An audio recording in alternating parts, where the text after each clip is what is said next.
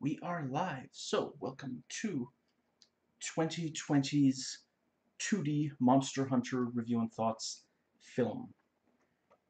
And we are gonna dive into...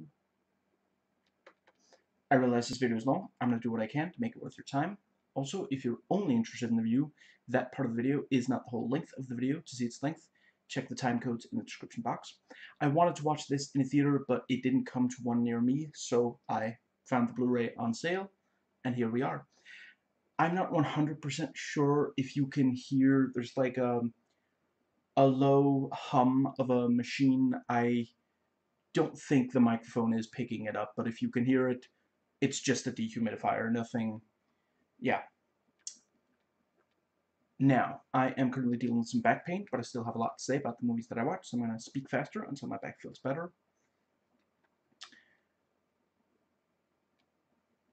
Now, there are several major appeals of video games and adaptations of video games, and one of them is that they can have many wild concepts, have them play off each other, such as magic power versus robots. And yeah, outside of these adaptations, you will only have a few at a time. I mean, yeah, this one does have a couple. I think that there could have been more, but it's better than nothing. And let's see. Yeah, another major appeal is that with their wild concepts, they can give compelling commentary on real issues with greater efficiency than non-comic, non-video game stuff. Ultimately, this does not really do that. Now, content warning and or trigger warning. This movie features the following, and I am going to be discussing at least some of the potentially triggering content. Let's see. Torture, kidnapping, ableism, gaslighting, let's see, xenophobia, murder, body horror,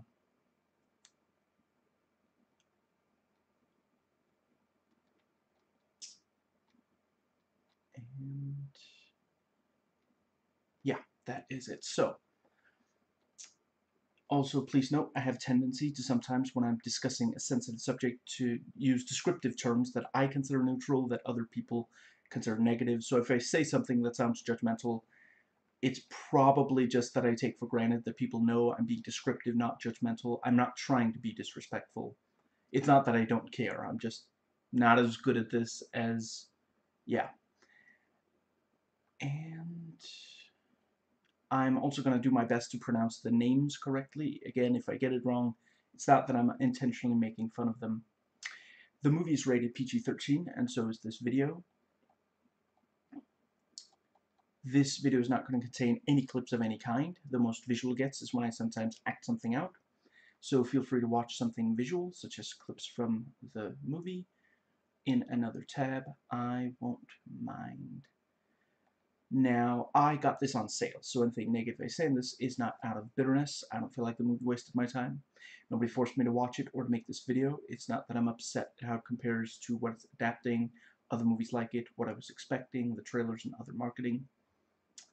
I don't have some personal vendetta against anyone who worked on making it. To the best of my ability, the negative things I said in this video are fair criticisms based on budget, when it came out, what it was trying to achieve, etc. Since we're still dealing with Corona, I want to say during this video, it is possible that I will touch my face. I want to assure you I washed my hands since the last time I was outside, and I will wash my hands again before going out. So the only version of this movie that I have seen is the one on Blu-ray, and this is my first viewing. I started recording this video very soon after I got done watching it so that it would be fresh in my mind. Now, the plot. Some military people, I think rangers, are teleported from Earth to, I think, okay, if I recall correctly, the movie just calls it the New World as opposed to Our World. And yeah, that's what I'm going with. The New World has monsters of various shapes and sizes, and surviving even with military training is a challenge. Now, Mila Jovovich plays Captain Artemis. I I'm not sure. I think for a while they just refer to her as Captain or the Captain, but it's not a spoiler that that's her name. Yeah, I mean in the first Resident Evil movie, it's only in the end credits that she's identified as Alice. So I guess Paul W. Anderson was trying to do the same thing maybe. But yeah, with Artemis being transported to the new world, it means that the character can act as an audience insert. Because if you pick up a controller and play a video game, and you're playing, you know, a character who's an adult being taught something important to know to play the game, that the character should already know, you as a player kind of accept that as being necessary to the game. But in order to do that kind of thing in a movie, you kind of need that character to be transported from another world so that they don't, so that there's some reason why they don't know these things. And filmmakers very frequently choose our world, since that means that we, the viewer, can very easily relate to the character. But it's still frustrating to watch. I think the movie would have been better if the main character had been someone who was very used to this world, and over the course of the movie we see more of what this very different world is like, similar to how Star Wars movies handle it. I suppose I could understand an argument against. I, I personally thought Tony Jaa did an excellent job in this movie. I could understand why some would say it shouldn't be him, because he doesn't speak English in the movie. So, yeah, I could understand that, but that means that if he says something to another character, it's going to be subtitled or something, and a lot of people can't stand subtitles. But I do think they could have, you'd have to rewrite it. You couldn't just like edit it to change that. But yeah, hypothetically, have Mila Jovovich play a character who grew up in the new world and just, yeah. Now, if I understand correctly, I haven't played any of the games, but if I understand correctly, basically, in the games, I don't think the games are supposed to be set in the real world. They're set in this other world. I'm not sure it's explained. And yeah, you play as a monster hunter. You hunt monsters. And I'm not sure, I don't know if there's a lot of plot, but certainly this movie isn't especially concerned with the plot of the games, just the main concept. And yeah, at the very start, these rangers have no idea what's going on, and gradually through like training, there's going to be a montage. Yeah, they get into a situation where they can better fight against these monsters. Now, let's see, the action is fun and exciting. It's not ashamed of the fantasy roots. I've seen some, you know, I think it might have been on Metacritic user reviews, where some people just said if you like fantasy, you're gonna love this movie. And for sure there are a lot of fantasy elements. I understand that some big fans of the games don't think there are enough monsters or creatures in general in this from the games, and I can understand why. You know, I think they fit in about as many as they could without ending up just like, the thing is, the moment you're in a video game, like if you spend 5 minutes killing a creature, you know, that's enough. You don't need, if another hour passes before you see another one of those creatures, you're going to be okay. But if in a movie you see a creature for 5 minutes, it's not going to mean that much to the audience. you know, it's really difficult to do a good adaptation of this kind of thing. You know, at least if you're doing an adaptation of a game that's relatively straightforward and is set in our world, doesn't have that much, like, you know, the Max Payne adaptation could have been so much better if, yeah, I don't know. I'm gonna try not to derail this video by talking about the incompetence of, I believe his name is John Moore, just terrible director. I don't know how. Is he still getting work? I'm not sure, but for a while he kept getting work in spite of his movies turning out terrible. But anyway, the yeah, you know, if what you really want out of the movie is creatures and this world that is more like something out of the fantasy genre than it's particularly similar to our world, yeah, there's a pretty decent amount of that. Now, the IMDb More Like This list compares this to Bloodshot, which I rated a 5 out of 10. Resident Evil 6, which is 6, Resident Evil 4, 7, Resident Evil 5, 5, Resident Evil 1, 7, and Resident Evil 3, 7. And yeah, I mean, for sure, I could definitely see comparing it to Resident Evil 6, because several of Paul's bad habits show up from that movie that he didn't have before that movie. And yeah, you know, in general, it is a very Paul W.S. Anderson movie. And yeah, I now that I've watched this, the only two things that Paul W.S. Anderson has written or directed that I haven't watched yet. And yes, reviews are on their way for the, you know, I've reviewed everything of his except for the, let's see, the first three Resident Evil movies. Yes, the only two things of his that he's written and or directed that I haven't watched yet are The Site and Shopping. And yes, I do own copies, and yes, reviews are forthcoming. And it's,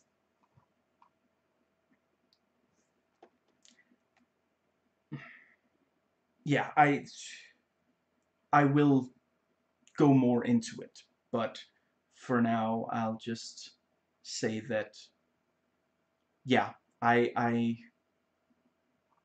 I make it a point. When he makes a movie, I watch it and review it. Now, let's see. Yeah, so this movie does have some representation. So it's pretty terrible that I have to say the following, but some people won't watch this if they aren't sure of the following. Not every straight white cis man in this film is depicted as being evil, inferior, etc. There are multiple characters that fall, yeah, fall into those categories, and let's see. I, yeah, that is, so, other than people like me who keeps going to Paul W.S. Anderson movies, how does he keep getting to adapt video games into movies? I'll grant DOA is good for what it was, but he wasn't directing or writing, he only produced it. The first Mortal Kombat movie is not that good. The Resident Evil movies just got worse with each one. Who watched Resident Evil 6 and was like, we gotta get this guy? Actually, they were working towards making this movie from back in 2012 when Anderson put out the fifth Resident Evil movie, which really felt like he was completely out of ideas. So why keep going? Apparently, among the reasons that he keeps getting work are that the studios don't have problems with him. You know, he doesn't argue or suggest things that would kill their profits.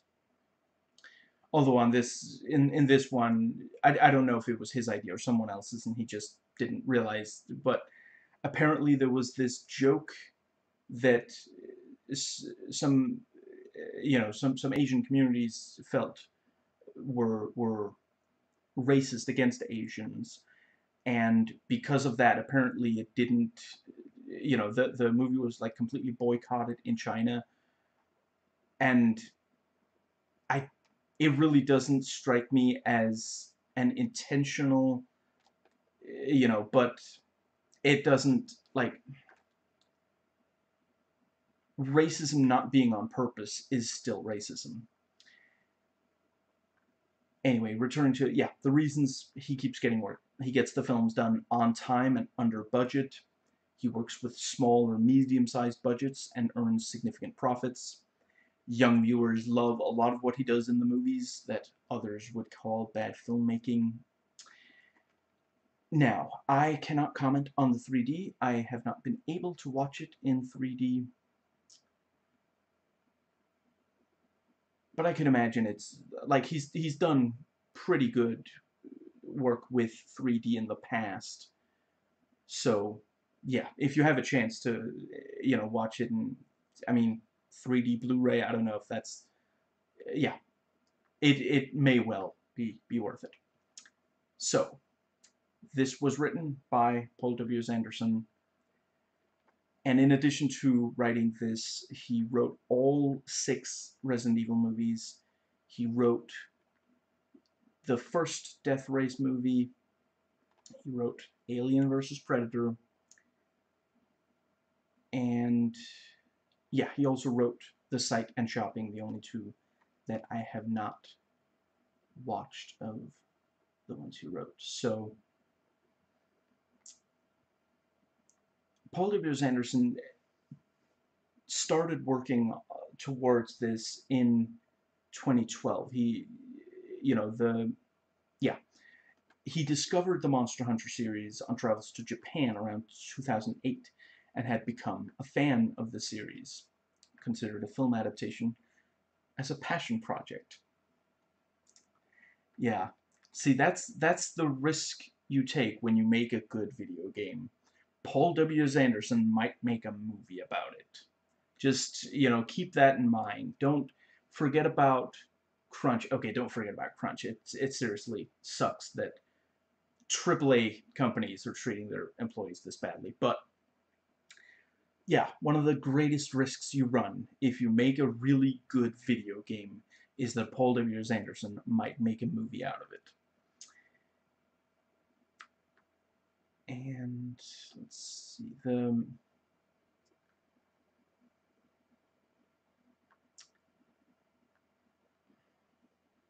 right, Paul W. S. Anderson and producer Jeremy Bolt, who also helped make sure that they could make 6 Resident Evil movies. I remember watching the first one, and even back then, I was like, do people really want more of this? Apparently they did. Paul W. S. Anderson and producer Jeremy Bolt anticipate a series of Monster Hunter films, so be warned. And yeah, Anderson said he was drawn to the property not only because of the series' popularity, also for the incredibly beautiful, immersive world they've created. He captures that pretty decently. I mean, once again, I haven't played, so I can't say, it's possible it's only 10% but the movie does, deliver on a beautiful, exotic world that, yeah, like, they filmed this in real locations, but the movie does make it feel like you're watching something from a different world. And I do really appreciate they actually did go to some of these places in spite of, like, heat and transportation and all this stuff. It does something, it adds something that you cannot get with a green screen. And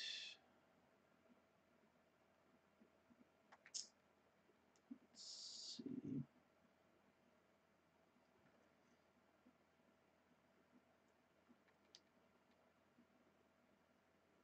Right, originally his script would have explained why certain legends in the real world seemed to align with the monsters from the fantasy world. And originally it was going to be a young adult, and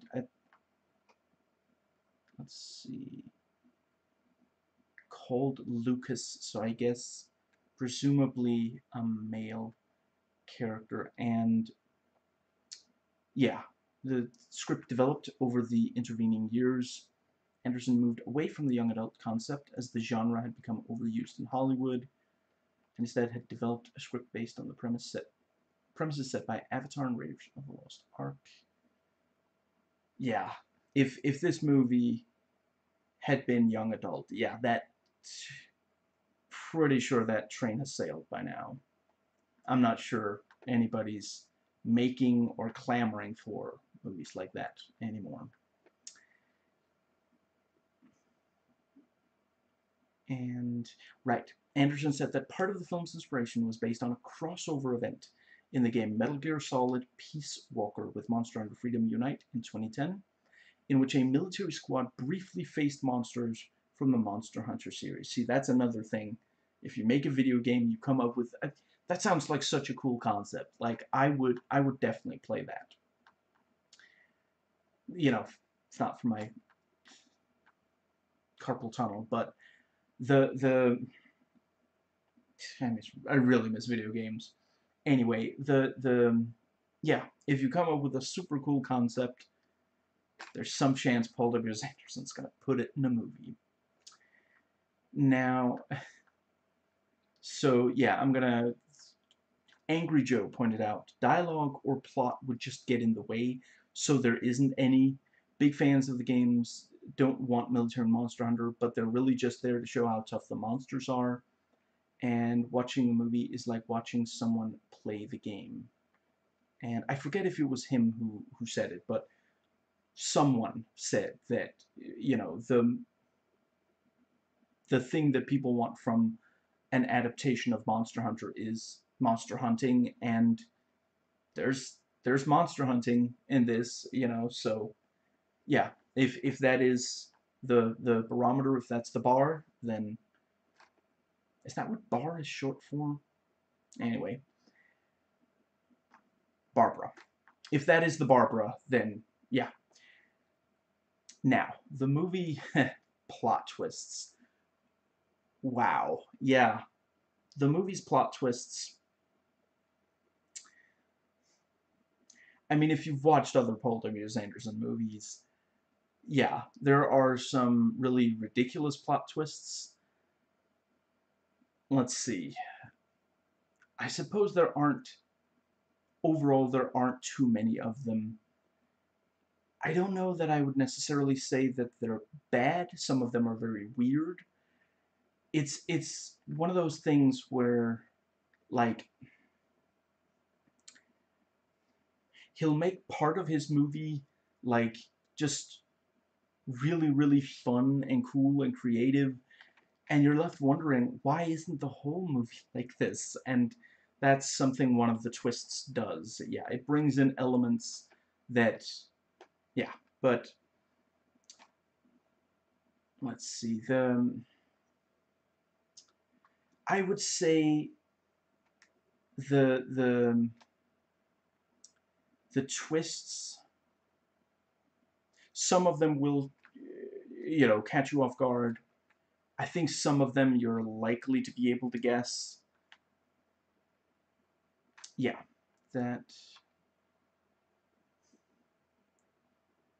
I mean, yeah, this is one of those movies that once there's a certain twist in this movie. Once you've seen it, it's like, how does this movie's world work then? But that's Paul W. S. Anderson. There's frequently his movies will have at least one bit of writing where you're like, well, that doesn't make any sense. If that were the case, then this world would look completely different. Yeah. So this movie is also directed by Paul W. S. Anderson. And yeah, so he directed Resident Evil's 1, let's see, 1, 4, 5, and 6. Yes, he did not direct 2 or 3. He also directed Pompeii, The Three Musketeers, Death Race, Alien vs. Predator,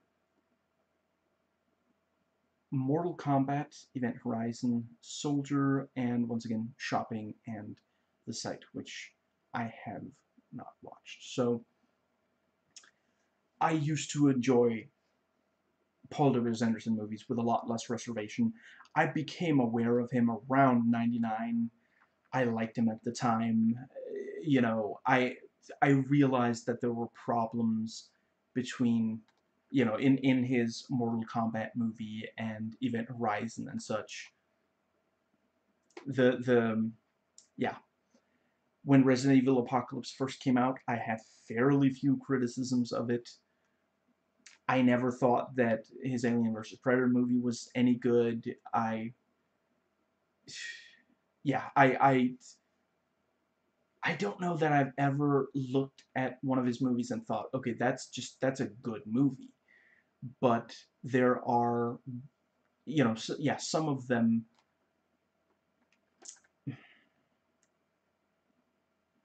they can be fun, you know, if you watch them with the right mindset. I think it was with his Three Musketeers movie that I fully accepted that he's legitimately not a good filmmaker. He has some technical skill, but he's bad at other aspects of filmmaking. Then there were a few years where I didn't take any enjoyment from his work. Those were dark days. I think it was, as of 2016, I've enjoyed his work whilst acknowledging that his movies are not particularly good, although he has a few good ideas. But yeah, let's see, 2016. Yeah. When I watched Resident Evil 6, I was 100% on board with this is gonna be stupid but fun, and just as long as, yeah. So, some of the things that Paul W.S. Anderson very frequently does in movies that I would consider mistakes. I realize not everybody agrees with me on all of these, and I ended up writing in a couple of uh, positives as well. Anyway, his movies are gloriously stupid. He will make it seem like a threat is easily defeated, only to reveal it's much worse than you think, or make it seem like there's no threat to begin with, and then reveal a huge threat. Other anticlimaxes, he will introduce a ton of characters that we think are going to be important, very frequently because he treats them like they're going to be important, and then kill them off unceremoniously. Sometimes he'll make a movie about characters trying to escape alive, and then he'll have almost all, sometimes even all, killed.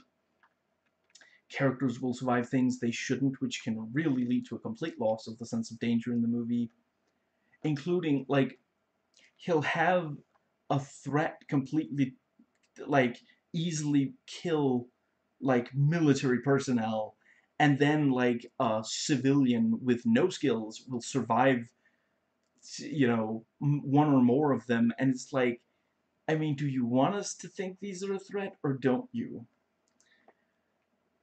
You will have obnoxious penis measuring between characters, too long action scenes, too little breathing room in between.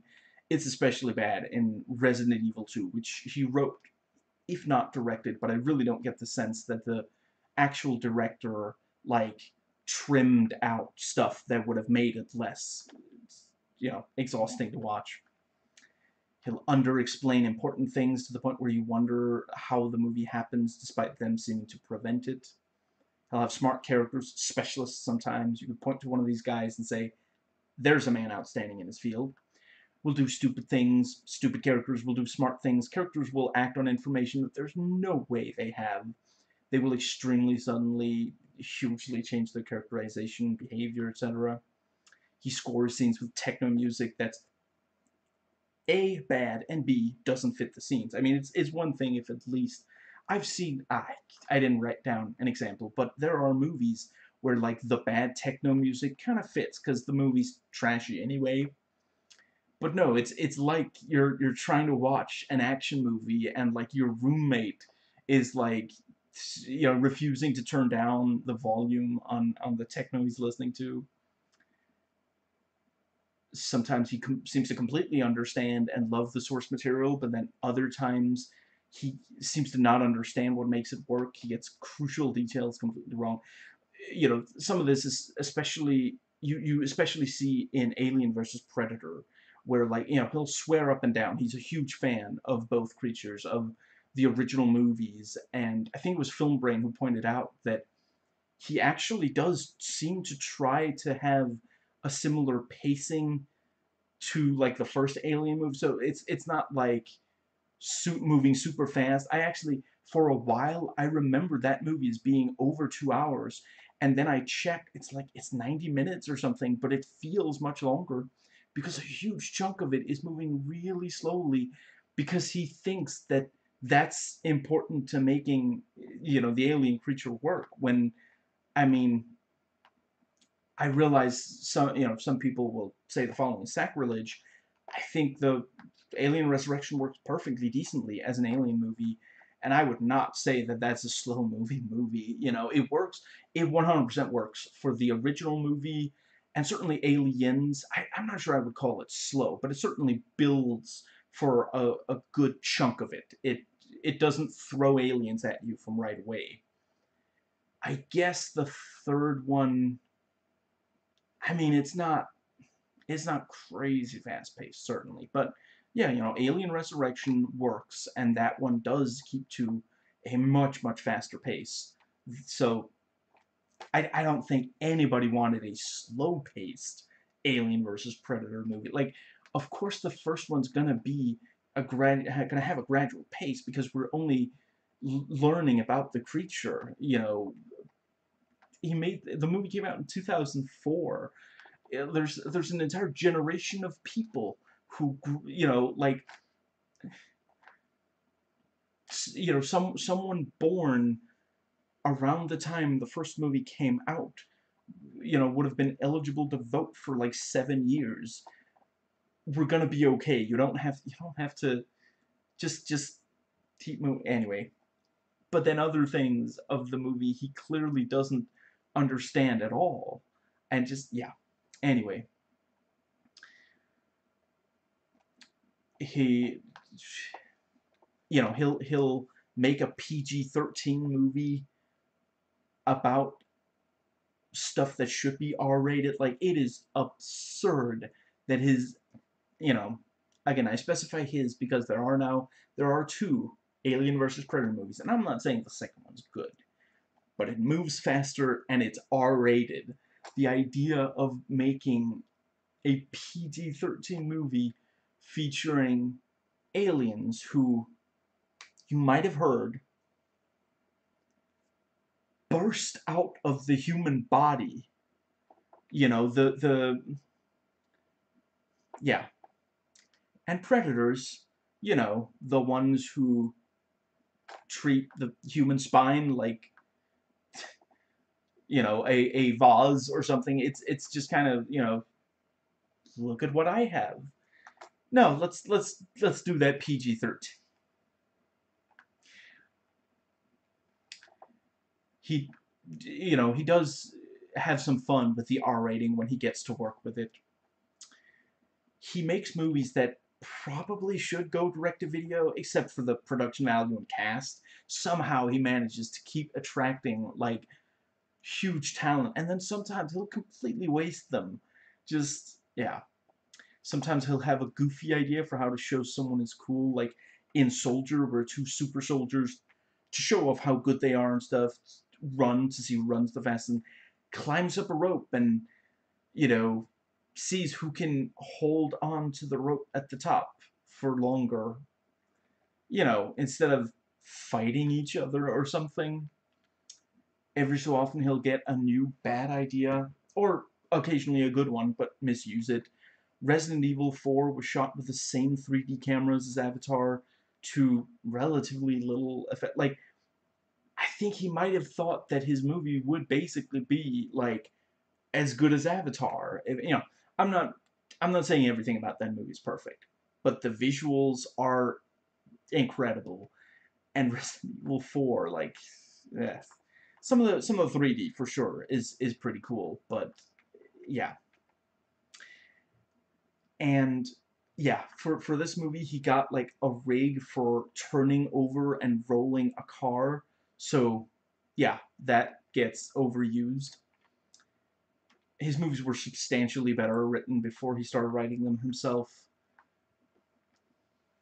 I I believe the first time he used, yeah, I'm pretty sure the first time he used handheld shaky cam was in Resident Evil 6, but in this movie he does it again. And like, let's see, frenetic editing, I forget. He's always, as far back, you can go all the way back to, like, let's see, I guess Mortal Kombat. Mortal Kombat might not have frenetic editing, actually, now that I think about it. But there's parts of Event Horizon and Soldier that have frenetic editing. So, but I do think he has gotten worse, and certainly, like, as editing rigs have gotten better and better. Like today, you can, if you so choose, you can have things moving ridiculously fast in a movie, and you know, good filmmakers know that, like, he'll act like a kid in a candy shop. He'll just, ooh, I want that, and just it keeps going and going and going until his movie is eventually just like, oh, come on, it's just like it's an assault on your senses, and he expects you to return for the next one, maybe even watch it again. Just yeah, and I mean, yeah, if I were still a teenager, maybe I would say, oh, that's so cool. But yeah, now, but yeah, Resident Evil 6 and this one, he films in tight close up with this handheld shaky cam, and it's way too frequently. Like, some sequences, we are talking more than one cut per second. It's ridiculous. He loves sequel baiting endings, including for movies he does not think should have sequels. And he'll be a really big fan of a certain element of a film or other piece of media and just grab it and recreate it in his own film, either with no explanation or ridiculous explanation, like how he puts the Dawn of the Dead remake zombie suburb in Resident Evil 5, and how his Wesker sounds like Agent Smith. And in his Resident Evil movies, Milla Jovovich is the only one who gets to do anything cool. If other good guy characters try, they'll fail, and she has to pick up the slack. I don't remember if that happens. Let's see. What else has he put? Yeah, I mean, most of the movies that he writes or directs that she appears in, it's almost all Resident Evil movies. She is also in the Three Musketeers. I do not remember if. Oh, I mean, yeah, she's not a hero in that one. Anyway, I have to admit, when I read the book, I was a little surprised that her character was in the book. My lady, I think she's, you know, I honestly thought that he just felt like, oh, what this movie about men who do fencing with, it needs my hot wife dodging, you know, the kind of traps you maybe see today, but not back then. Seriously, I'm not making this up. It's in the movie. I hesitate to tell you to go see for yourself. I, what have you done to deserve that, really? And in the Resident Evil movies, outside of her considerable abilities, he writes and directs Milla Jovovich to be boring, which I'm pretty sure is considered a crime in most countries. Like, seriously, if you've only watched, if you only know her from the movies that Paul makes, watch, like, she can be so incredibly compelling. It's ridiculous. It's a complete waste of her. I don't know, like, why does she put up with it? Like, just, yeah. And a lot of, like, sometimes when he has black characters in his movies, he has this tendency to make at least one of the black, not all of them, but at least one of them be like this ridiculous stereotype. And it's it's supposed to be funny. We're supposed to laugh, but he pushes it way too far. It's like something out of an '80s movie or something. You know, keeping in mind that like yeah, he hasn't, you know, he started making movies in the '90s, you know, so he is way late on that one. Just like that ship has gone way down the track of where he just, yeah.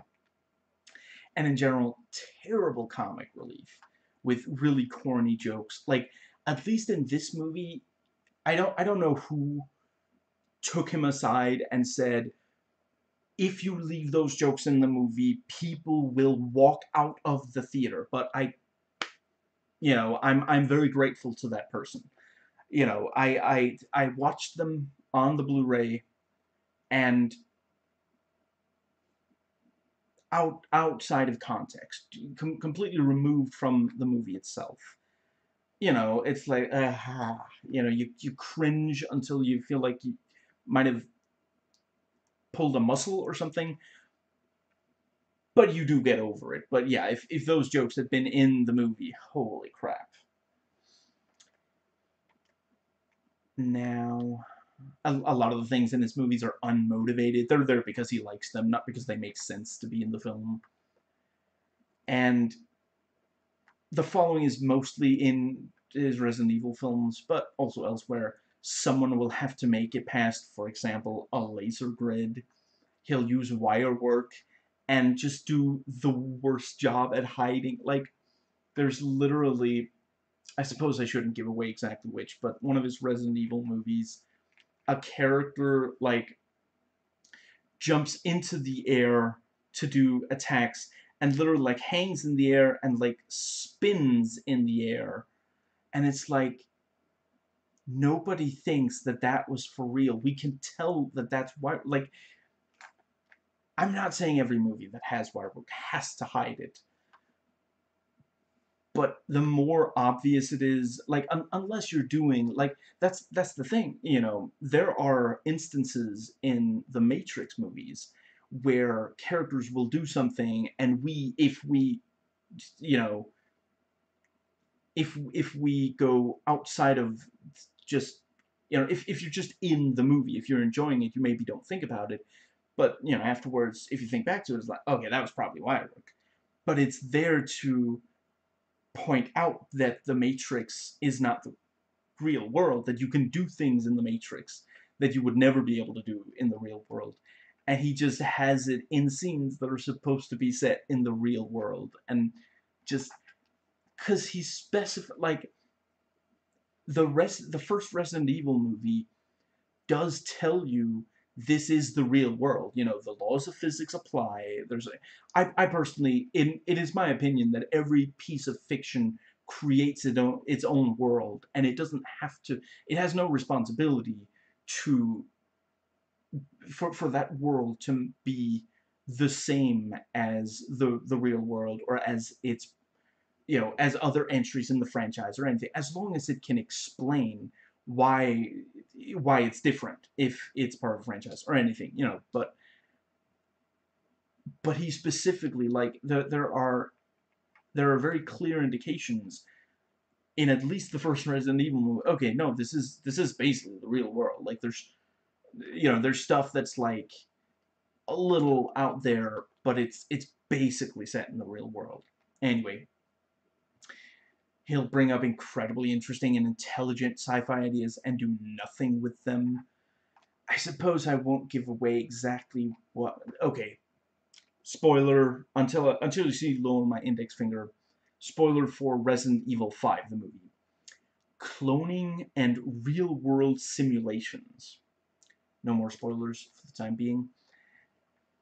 And in Death Race, in action scene, I forgot this until I rewatched my own video on the movie. In action scenes, you can't tell how well anyone is doing at the race, how far they are from the finish line, etc. And it's like, why do you think we're watching a race movie? It is literally, that's what we're there to see. If we just want to watch a movie with cars and violence, there's plenty of those. but like movies that are specifically about, car races, we want to be able to tell how well people are doing in the race. It's just, wow. He'll have ridiculously convoluted plots, and sometimes the movie will move so fast that you basically only really understand the plot when you're after you've watched the entire movie and you're trying to think back and trying to piece everything together. He'll skip some of the best and most interesting world building. He will promise really cool concepts like Resident Evil and Mortal Kombat and then not deliver, you know, on, yeah, deliver much at all on what we expect from that concept. Like, there are way too few zombies in the first Resident Evil movie. There's way too little fighting in in his Mortal Kombat movie. I don't think very highly of Annihilation. I haven't watched the new one, so I can't comment. Annihilation is garbage, but at least there's a lot of fighting in it. And if you watch the first one, like, there's so many bits where you think, oh, there's going to be a fight now, and then there just isn't, and it's like, what what do you think we're watching for? Like, you can do this well, that for his Mortal Kombat movie, he took some inspiration from, I want to say it's called Enter the Dragon, the Bruce Lee masterpiece, which, in case, if you, I just, I want to underline, in case you haven't watched it, which you should, if you like martial arts movies, you should definitely watch Enter the Dragon. That movie has a lot of fighting. That isn't a movie that's constantly finding excuses for characters not to fight. That has a lot of fighting, and it's also really, like, you get into the emotion of it, and he tries to get that, but yeah. And yeah, that made me guess that this movie would have way too little monster hunting. And yeah, I mean, it's the title. It's why people are watching the movie. I mean, I don't know. I guess monster fleeing isn't as captivating of a title. Hiding from monsters, stuck in a world with monsters, not good at fighting yet. All I got was this lousy T-shirt. Yeah, I'll workshop it later. And he won't necessarily think about if something should have happened before he shows it in the movie, because he wants to show it, and he wants it to happen at that particular point in the movie. He loves underground facilities with high-tech security. He especially loves making them very neatly designed, maybe having a unique visual appearance, like a room shaped like the umbrella symbol. Uses over-stylized transitions like a heat vision camera gradually zooming in on a 3D map of a facility, ending up showing the actual room and in, like, regular color. One of the things I really love about the umbrella symbol shaped room is I don't think many of the characters in that movie even realize that it's umbrella shaped. Like, who is this for, Paul? Who did you do this for? Like, we get to see it because he does the, look at what I can make the camera do. So this is the room, and we've got the camera just normally in the room, and then we pull out the camera so you can see the shape of the room. Oh, it's so cool. And it's just like, who would bother to do this? Like, don't get me wrong. The architects, they were high-fiving each other all over the place. Like, they were like, this is gonna be so awesome. But nobody looks like you. I don't know if you could even really see it from just look from inside the room. You could see if you're above the room, sure, but nobody's gonna be above the room. You're supposed to be either inside of the room or like right outside, but you're not supposed to be above looking down. So just, yeah. When there are creatures in his movies, he'll frequently have more or less of them appear in one place than makes sense. Maybe have them appear in a place that doesn't make sense for them to be at all, or in a state that doesn't make sense. Some of the zombies in the first Resident Evil movie look like they've been dead for considerably longer. Like, some of them have started decomposing, and it's like, we were specifically told that it's only been a few hours. Like, literally, characters specify it's only been a few hours, but we're going, yeah.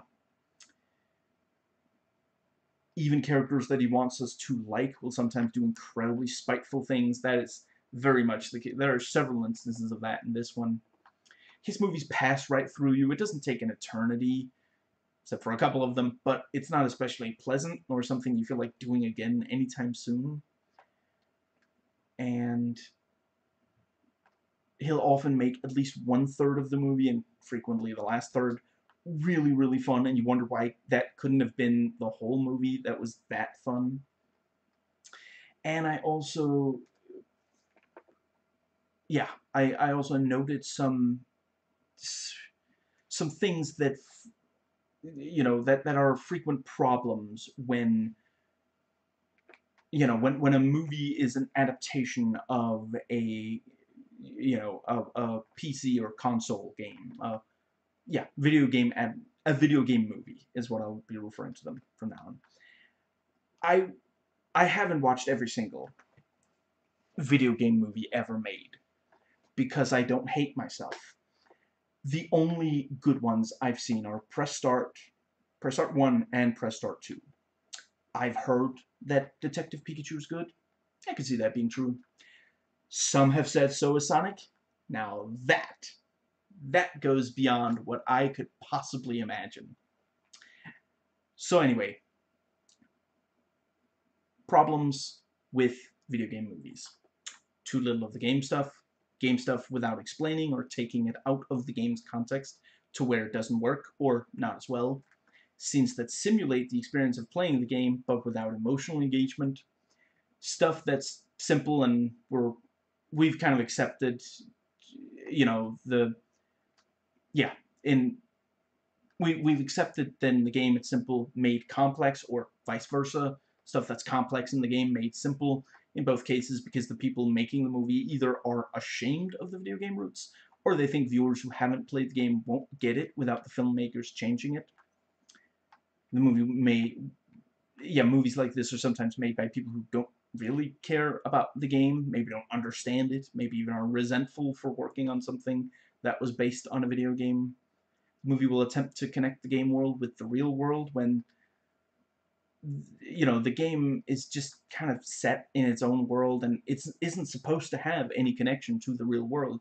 So it ends up really awkward, and most fans of the game don't care about a connection to the real. It's escapism. It's supposed to be set in a different world a lot of the time. So it's really only for people going into the adaptation without knowing the original, and usually the adaptation leaves them confused anyway. And yes, this is very much a case where, yeah, I already mentioned about the connection between the real world and the world that these games are set in. And let's see. I saw at least one critic say that this is the worst Paul W.S. Anderson film out of all of them. I would definitely say it is one of the most headache-inducing. I will admit I've only watched Resident Evil 6 once, and that was, I guess by now, about 5 years ago, so I can't directly compare, but I remember that one as being very headache-inducing as well.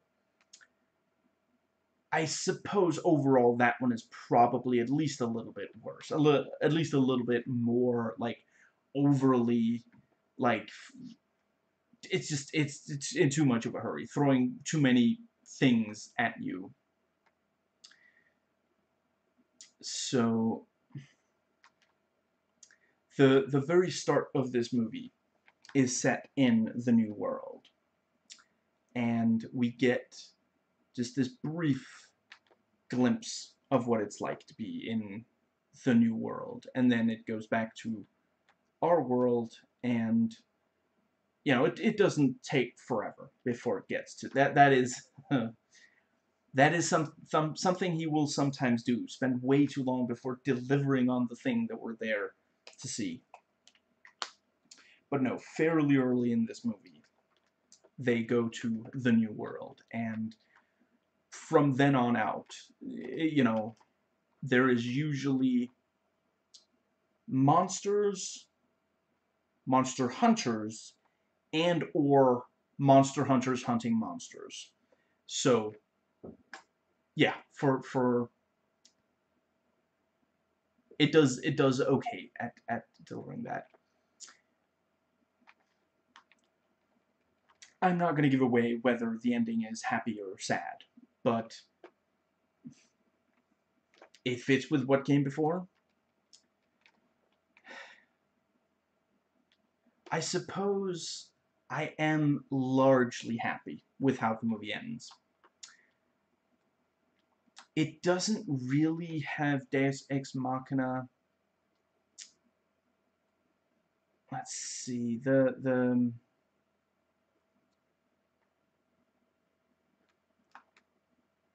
convenient writing. There is some convenient writing.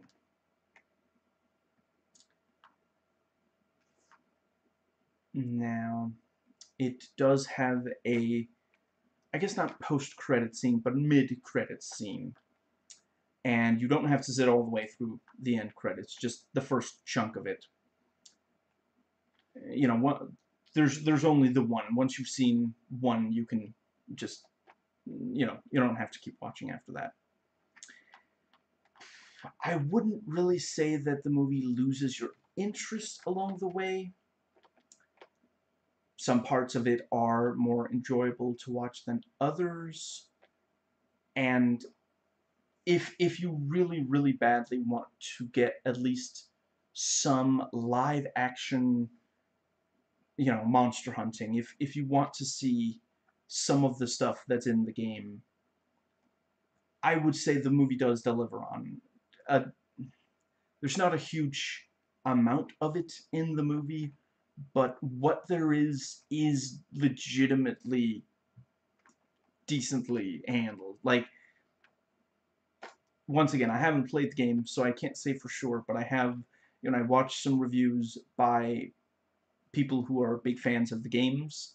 They were frustrated with the movie, understandably, and I watched a little bit of stuff on the game itself. And yeah, like, as a brief, yeah, in the game, you hunt a, you know, small or medium-sized monster. Once you've killed it, you use some of the like, what's it called? You take something from its body and you use that to hunt a larger monster. And yeah, rinse and repeat.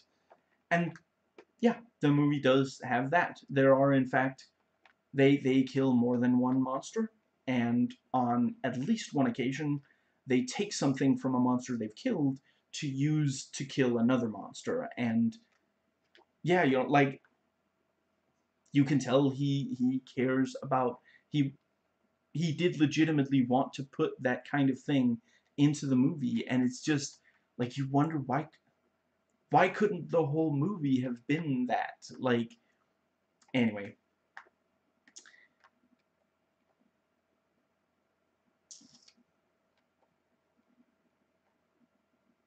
And it also does decent on, like, I don't know if all of the weapons that they use in this are actually from the games, but I've seen videos where they compare, so I know that at least some of them are.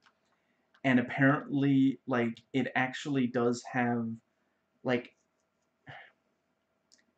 some of them have abilities that they have in the game, and again, like, the movie doesn't explain it, just it notes that it's there and that we wouldn't expect it to be there, but it doesn't at all explain it. And again, I'm not saying it has to, but if you're going to do that, then why would you start, why would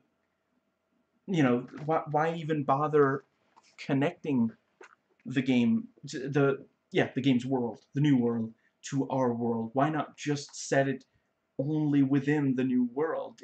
I doubt there's a single fan of the video game out there who's like, it's really, it's so fun. It's so fun to hunt monsters. I really love, hunting monsters and crafting to hunt other monsters. But you know what I would really love? If some characters from the real world could only be transported into the game's world and then screw around for a really long time without hunting monsters. That that's exactly what, I don't think there's a single person who, yeah. Now, this is one of those kinds of movies where it simply isn't going to tell you all that much about the characters. So, yeah, if that means you can't get into that kind of movie, I'm afraid this is a movie you won't be able to get into. And I do think this movie would have been better if it had at least a little bit more. And it's again like, I know Anderson knows how to do it because I'm not necessarily saying that I did care while watching his Mortal Kombat movie, but I could tell that he meant for me to care. And maybe, maybe in part it is that the backstory for that apparently came from the actual games, as far as I understand. I I've played a little bit of Mortal Kombat, but it's not really, Tekken is my fighting game series.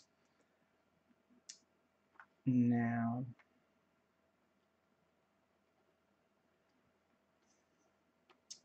yeah, see, there are times in the movie where you do feel some empathy for some of the characters. There are definitely times where you really hate the characters, but unfortunately, that is sometimes with the same characters. So, yeah. And, yeah, so I already mentioned Mila Jovovich.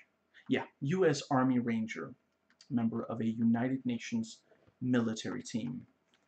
And Tony Jaa as Hunter, one of, yeah, a highly skilled warrior fighting giant monsters.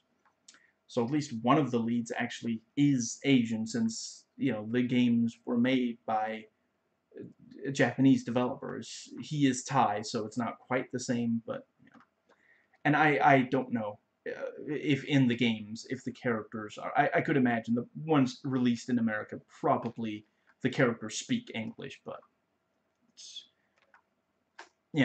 I mean, if you just want the characters to be American, just you know adapt an American game. Anyway, he's got some Hawkeye style trick arrows. He has a ridiculously incredible shot, and he and Artemis spend a significant amount of time together, and the two characters cannot talk to each other. They don't speak the same language. So a lot has to be communicated with gestures, and behind the scenes, he and Mila expressed that they wanted there to be as much and as funny moments between them, so they improvised a lot, and it's okay. I don't know that I would say that it was all that funny, but they look like they're having fun, and that I like that. I like when the yeah. And the fact that he doesn't speak English does lead to the movies sometimes treating him like he's unintelligent, which is sadly a bit of a trope. And it's completely unnecessary because at other times the movie makes it completely clear he is fiercely intelligent. Like he is very aware of the world around him, and he's really good at maneuvering it.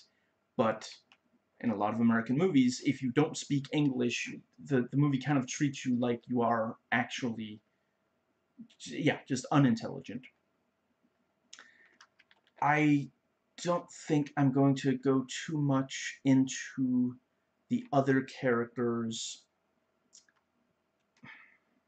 I I think I'll just say you don't care that much about them, and the movie is focused on Artemis and the Hunter, so yeah, I think some of them do give pretty decent performances, and it was kind of fun. Like, one of them is played by Josh Hellman, who the only other thing I've seen him in are the X-Men prequel movies, where he plays the young Colonel Stryker, who yeah, if you know very much about Wolverine, you know why Wolverine isn't the biggest fan of Colonel Stryker, and yeah, like he plays his character in this distinctly different from that, and I'm pretty sure both of them are supposed to be American. So, but yeah, he and military for that matter. So, you could see how he might just play it the exact same. And Ti is in this, and he's very different. I have to admit, I don't think I've seen him in anything other than this, and then the I guess I'll just say the MCU, and he's very different. So yeah, I suppose I will just say Ron Perlman is in this, and just yeah, he's having a good time, and we have a good time watching him have a good time. I don't think I've ever watched a movie and been like, the movie's pretty good, but a little bit too much Ron Perlman. I feel like they should have called it a day and been like, it's little less Ron Perlman. People are gonna get tired of him eventually. No, this is not a thing. He's just. I forget if I've talked about this on camera before, but like I I I forget the director's name, but he directed, I suppose, one of the most, if you're American, one of the movies he's made that you know the best is Enemy at the Gates. With several very bankable stars. And then he also directed The Name of the Rose, or was it In the Name of the something like that, and The Quest for Fire.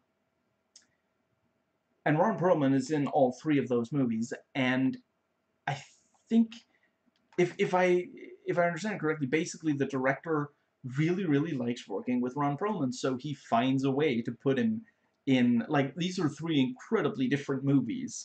Just a real quick, Enemy at the Gates is about a Nazi sniper and a Soviet sniper trying to take each other out during World War II. In the Name of the Rose is about, I forget which century it's set in, but like I'm almost certain it's not present day. I'm pretty sure it's a. You know what? I might be wrong about that, but anyway, it is the. No, yeah. I'm pretty sure it's a couple of hundred years ago, and it's about like Sean Connery, R.I.P., has been requested to visit this, like, I want to say it's a monastery, because there has been a death there and he's there to investigate. It's a murder mystery, and The Quest for Fire is about, I always get these wrong. I want to say Neanderthal, or our ancestors, or maybe just really early humans. They have fire, and then they lose fire, and they need fire. It cooks the food, it keeps them warm, keeps away dangerous animals. They're gonna need more fire. So Ron Perlman and two other Neanderthals are. That sounded distinctly like I just called the actor. The actor is not a Neanderthal. He plays one on TV, but yeah, they go out and try to find more fire so they can return to their tribe with more fire. These are three incredibly different movies, but they're directed by the same guy, and Ron Perlman appears in all three, and he is glorious in all three. Like, even if you don't think these concepts sound that interesting, if you're a fan of Ron Perlman, I would say all three of them are worth watching at least once, just for the Perlman, just for the Perlman. Now, I think that is pretty much all I'm going to say about the characters. So, the the dialogue. So, characterization. I wish I could say that it conveyed characterization well, but I don't know if Paul W. Sanderson is aware that you can be in the military and have a personality other than I'm in the military, because I'm not sure I've seen him do that. I'm not sure I can think of a single movie where someone who is in the military actually has a personality.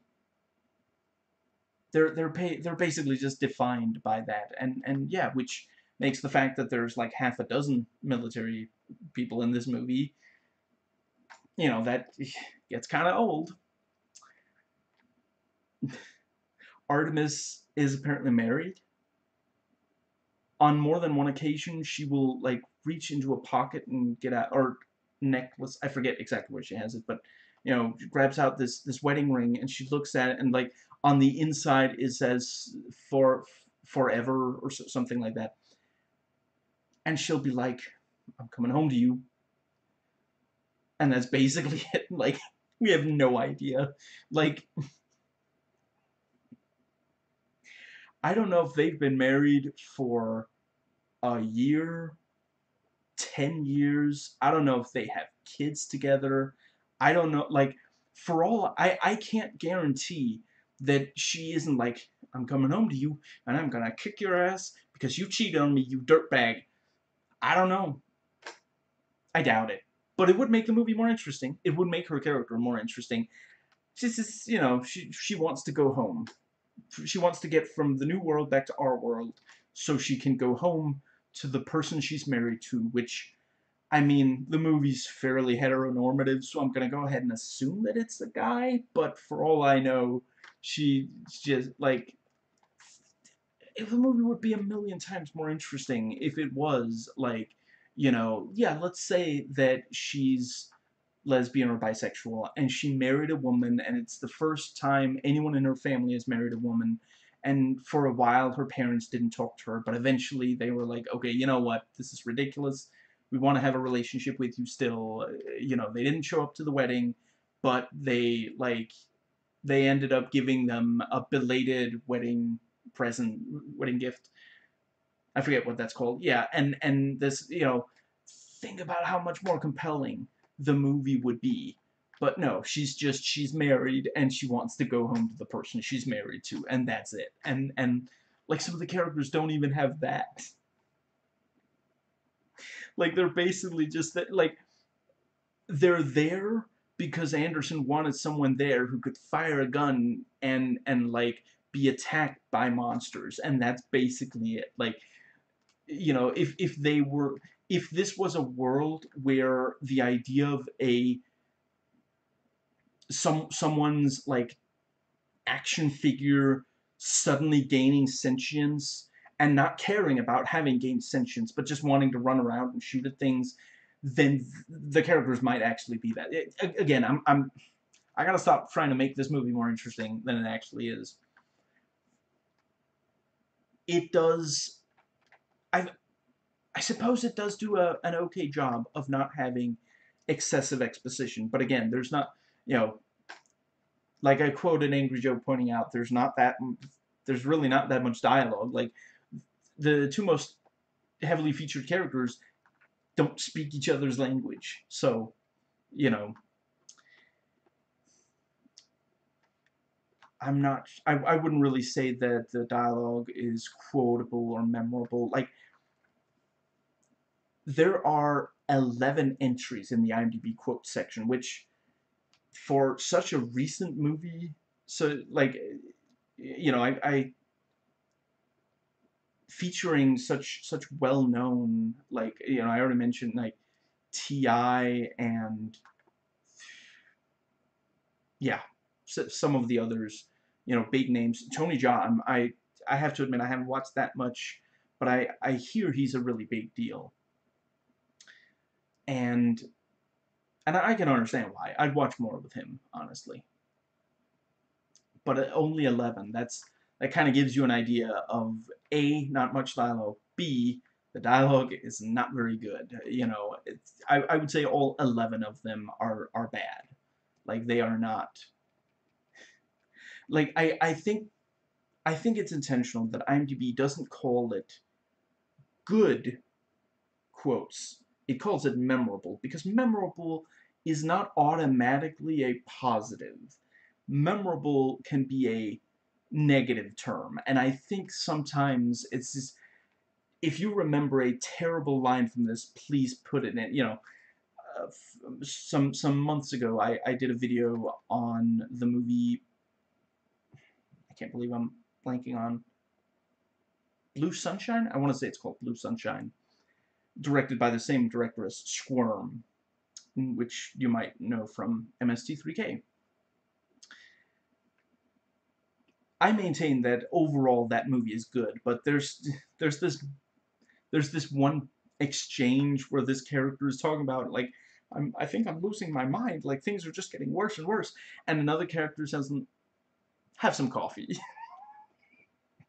And someone made sure to add that to the memorable quotes, and I think it might actually be, like, I, th I think there's maybe one or two other quotes in the memorable quote section, and this is a movie full of dialogue. Like, there's a ton of like, so you could easily, you can have a lot of entries in there, but there are barely any. And I think a lot of people a lot of people were disappointed by the movie, so they didn't bother writing in any, and some people just didn't think the movie was memorable enough to put anything in, but that bit was, like, I think a lot of people really cracked up at that, and yeah. So yeah, characterization, not a lot of it.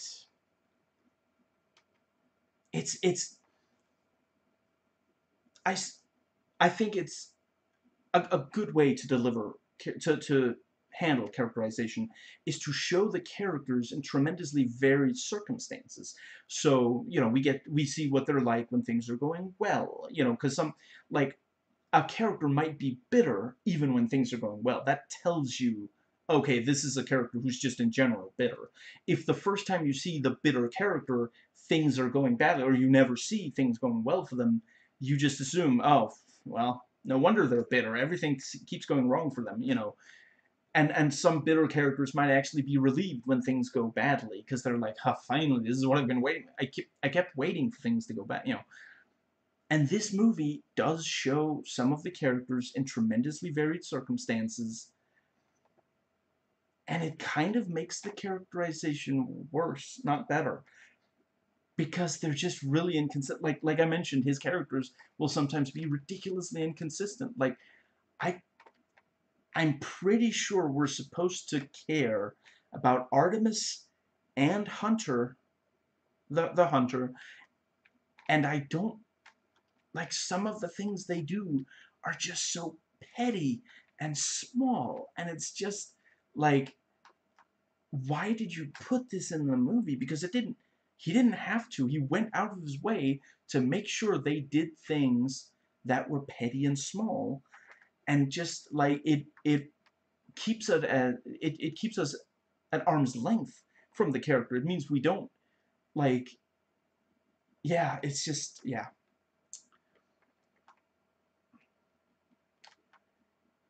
Now,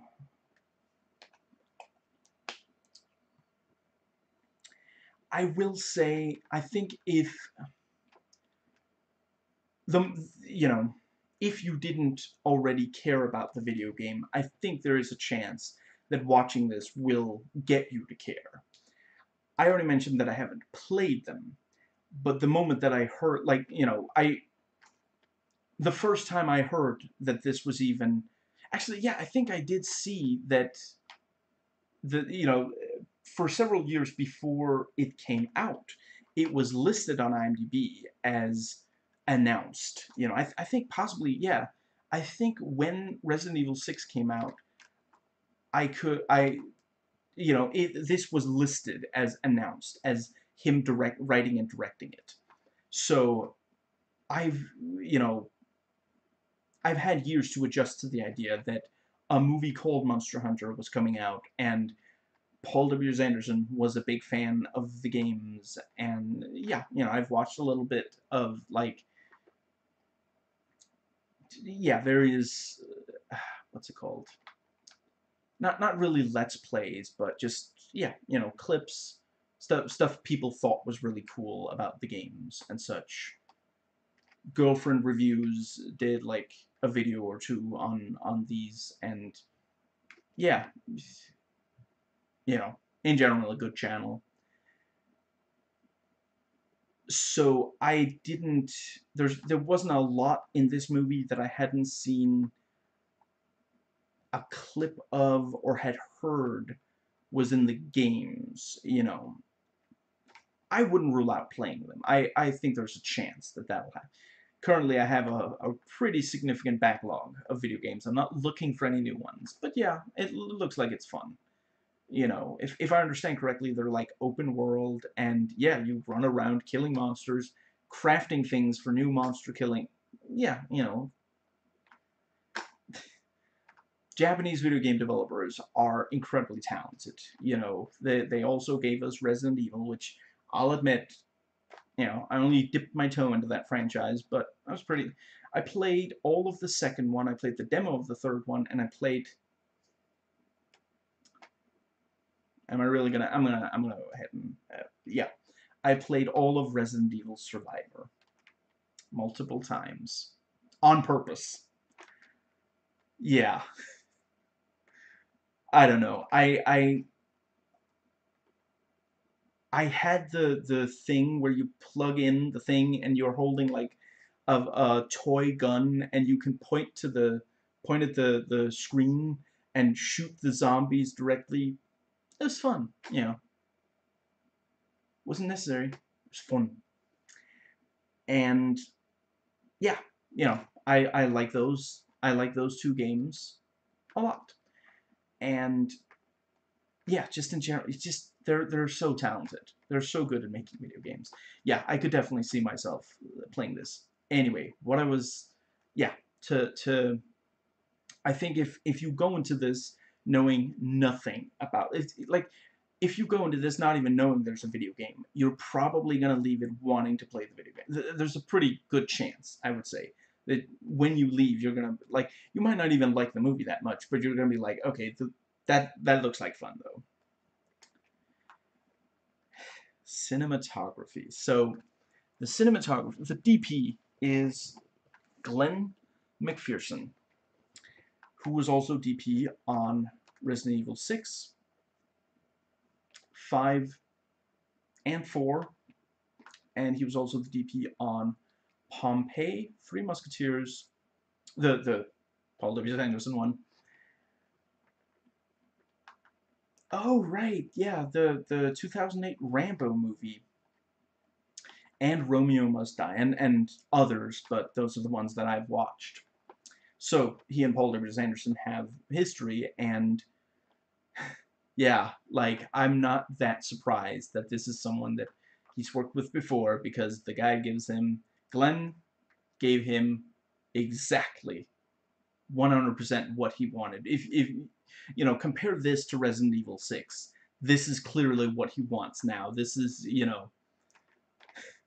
we are cursed, those of us who choose to watch his movies willingly, because this is, or for that matter, those who get forced into it. But yeah, his movies are going to be like this until he realizes how bad it is, because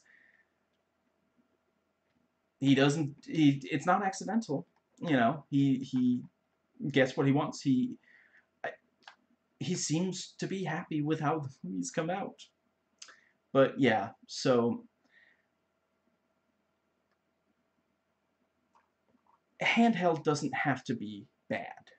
You know, the Bourne Supremacy, the Bourne Ultimatum.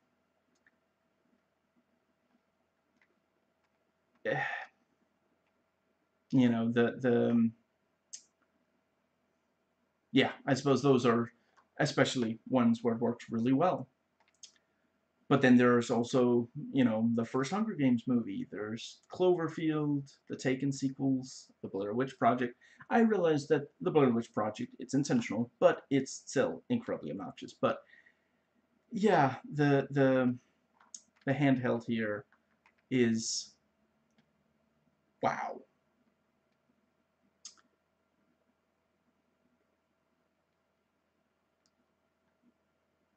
So let's see. Yeah, I wrote down a few things to note. Is for something you typically want from cinematography, is it easy to follow when something suddenly happens like action scenes? Very frequently, no. Like the it'll be so overpowering. I think if the camera isn't moving like crazy, it's usually because it's letting us take in a CG shot. Otherwise, and sometimes even during those, it'll still be, yeah. Does the movie have hyperactive cinematography when it should be more calm? I suppose it does decent at that. When a scene is supposed to be calm, it's not like flying all over the place. Are there unnecessary shots? I Not really, I don't think. No. But yeah, I'm going to go ahead and quote some fellow critics here. They say that the cinematography is vivid, noteworthy, high production value, gorgeous, amazing.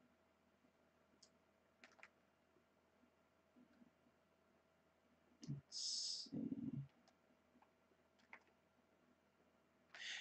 Yeah, this is another good one. Aided by cinematographer Glenn McPherson, Resident Evil 4 through 6, Trick or Treat, Anderson capably captures the sheer scope of these savages thanks to a surplus of wide shots that effectively exhibit the titanic threat they pose to our heroes in their continual clashes. At times the camera was so jumpy that my girlfriend actually got motion sick, and even I, who is rarely affected by stuff like that, got a slight headache.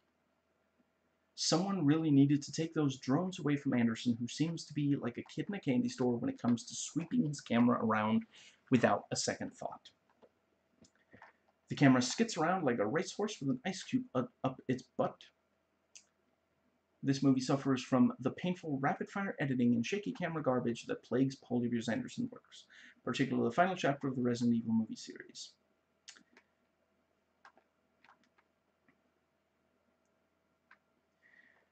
And yeah, this person gave it a 3 out of 10. I like the concept, but the execution is poor and detracts from the idea. Wes, go back and Wes. I don't know if this person thinks that it's Wes Anderson or it's just that's. But yeah, he wrote WES, so yeah, maybe it's a intended as a nickname for WS. Anyway, go back and watch Resident Evil, mate. Go and see how you made a great movie and how to hold a flipping camera and how to edit scenes together. Please do us a favor. Bouncy camera work. This isn't to say I despise the look of the film. The more granular Anderson, DP, Glenn, McPherson get with the camera, the more I can appreciate the visceral survival aesthetic that Anderson is going for. This is, after all, a survival action-adventure film at its core. It should feel tactile, and it does when the camera is getting as close as it possibly can to real-life objects, but that doesn't help action sequences, which rely on the grand scale of the world's creatures to function effectively. At times, Monster Hunter feels like an extended VFX reel, complete with repetitive directorial choices, such as camera swirling and drone shots from up on high. The design mirrors that of a game in how it follows the camera movement. The sheer scale is where this is at its most effective, with the camera pulled back a really long way, showing the audience just how gigantic the monsters here are, and with the humans reduced to tiny specks, typically hightailing it in the opposite direction.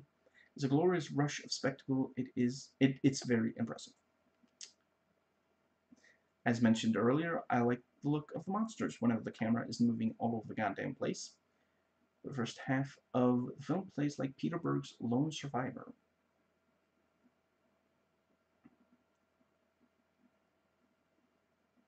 When the camera stops long enough for us to actually take any of Mila's performance in, and the film's overall visual aesthetic is a confused and derivative hodgepodge, and audience enjoyment will depend upon their affection for the oversaturated genre. 2.5 out of 5. And the editing, which was handled by Doobie White, who also, the only other things I've seen that they edited were Resident Evil 6, The Darkest Hour, where they went uncredited, and it's the 2011 one. It's the schlock one. It's not the, I want to say, Churchill. It's not the Churchill Darkest Hour. It's the Invisible Aliens Darkest Hour, and Gamer. And oh boy, yeah, yeah. I'm not surprised that the Neville Dean Taylor duo. I am a little surprised that he only edited one of their movies, because this is the kind of editing that they really like. So again, I wrote down a few rules of good editing for like action scenes and such. Does the editing keep it easy to follow fast-moving scenes like action scenes? I mean, occasionally, sometimes for the when a really big monster is moving, it can sometimes. Does it keep more calm when that is called for? Yeah, yeah. In scenes that aren't action, yeah. Are there scenes that should be cut, moved in the overall structure, trimmed down, or increased in length? There are definitely a couple of things that could have been trimmed, yeah. Yeah, this movie was edited by someone with ADHD for people with ADHD.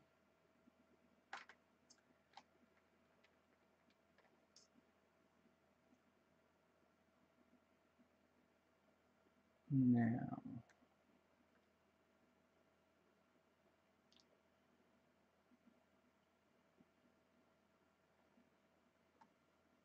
yeah, right, quoting fellow critics here, the, yeah, rapidly edited action scenes. The movie seems like it could have been good, but it was destroyed in editing and post-production. The editing is incredibly bad, choppy editing.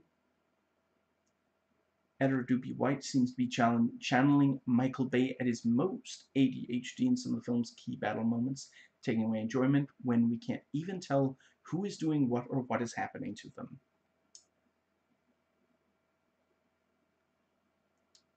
Erratic editing that had negatively affected the overall perspective.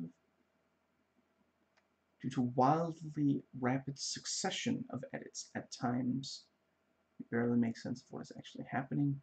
Utterly appalling preference coming from whoever decided to adopt such detestable filmmaking. And yeah, I mean that is he's past his everything should be slow motion phase. Which if you've watched Resident Evil 4, you know what I'm talking about. And I think, yeah, and the fifth one also has way too much, slow motion. But he is now in his everything should be shaky cam close-ups and frenetically edited phase. Because when you go back and watch some of his earlier movies, he didn't always have this terrible, what's it called? Yeah, he only got this idea when, because even like, let's see, before Resident Evil 6, he directed Pompeii. I'm almost certain that one wasn't shaky cam. Dreadful editing, migraine-inducing jump cuts of the last RE movie. 3-frame edits so you can't see what's going on during the fights. Paul W. Anderson manages to ruin proceedings with his annoying style of editing. Poor editing. I just wish director Paul W. Anderson would relax with the quick cut editing and give us a movie that we could actually watch without feeling nauseous. Messy editing. The film jumps from short moving action scene to the next. This only makes the movie more difficult to follow. And because the movie is in 3D, this can lead to headaches for some people. They can also use a lot of unnecessary slow motion effects to convey the movie more exciting, but unfortunately slow motion only makes the movie unnecessarily long. Was there a lot of slow? Wow. See, the movie already is leaving my memory. Yeah, you know what? Fair enough. Maybe there is a lot of slow motion in this one as well. I legitimately don't remember now. Too many rapid cuts.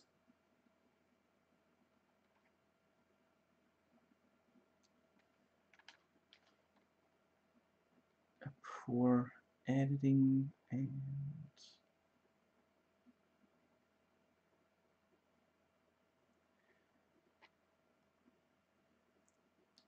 Doobie White, having worked with Anderson on Resident Evil Final Chapter, gets his conviction that no shot should last more than 3 seconds. There's a sequence of the duo walking across the desert that lasts all of 4 seconds, and it feels like Omar Sharif's entrance in Lawrence of Arabia. It's impossible to get bored. Jittery editing. Anderson fails to make good use of Tony Jaa in this movie. Despite being an accomplished martial artist, Anderson and his editor, Doobie White, managed to do the impossible by making him look like a guy who doesn't know how to fight well. The fight scenes are all incomprehensible with the annoying overly edited approach. Sloppy editing. You know that editing tick Sam Raimi uses? The one where he rapidly cuts between someone arming themselves piece by piece, maybe putting on a suit? That's Monster Hunter. All of Monster Hunter. If dialed up, Monster Hunter's average shot length is likely 0.6 seconds. It appreciates nothing, no matter how wide the vistas are or how grand the digital effects want to look. In casting Tony Jaa, noted for his spectacular long-cut fight scenes, the creative team obliterates his screen talents. Impatient edits, messily edited.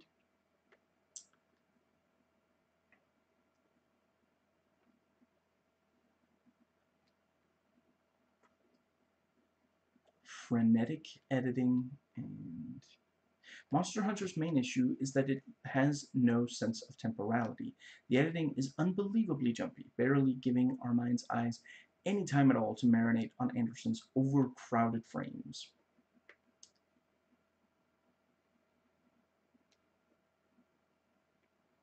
And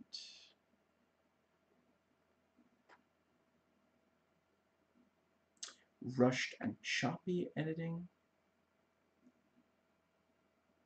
The frantic quick cuts make some action scenes borderline indecipherable. Erratic editing.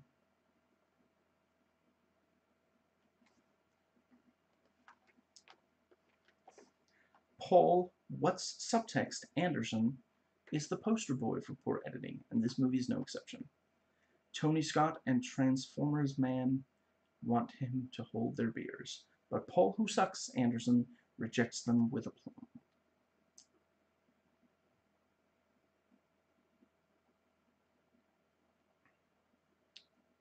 One cut per second editing style. Too manic.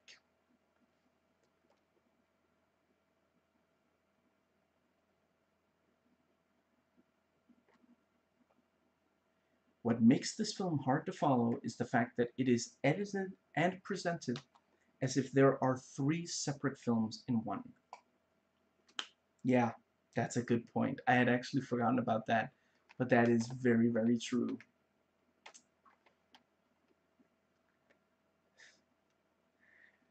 The movie was edited by a blender that somehow gained sentience.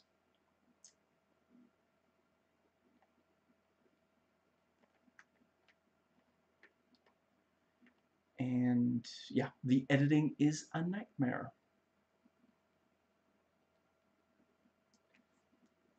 Overly edited action scenes, frustrating use of slow motion, and a general assault on the senses.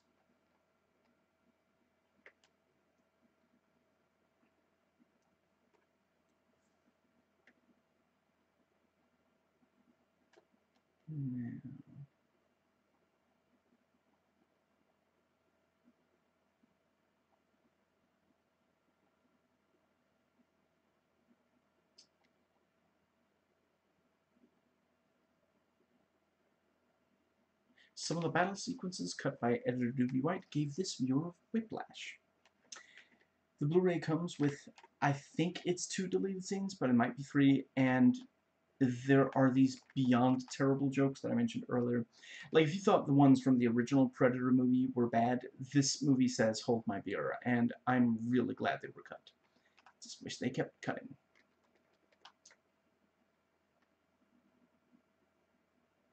The special effects can be pretty good, and certainly, you know, fans will like that they do include, like, some of the,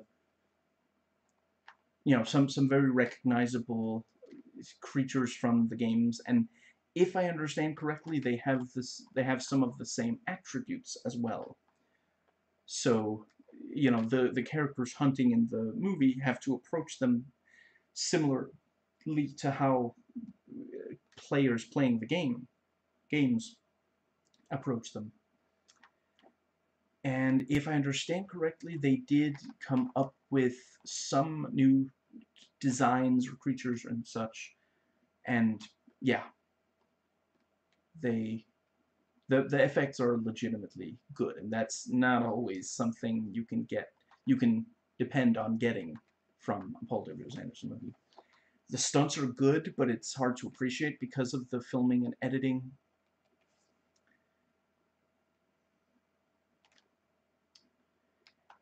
And some of the, yeah, so the it was filmed in, let's see, South Africa. Yeah, and there are some interesting sets and settings in the film. Oh, that's right. They actually filmed it back in 2018. I guess it's because of Corona that it took until 2020 to get it, because post-production itself shouldn't take that long unless they were late in getting started on the effects work, maybe, but yeah, it was probably Corona.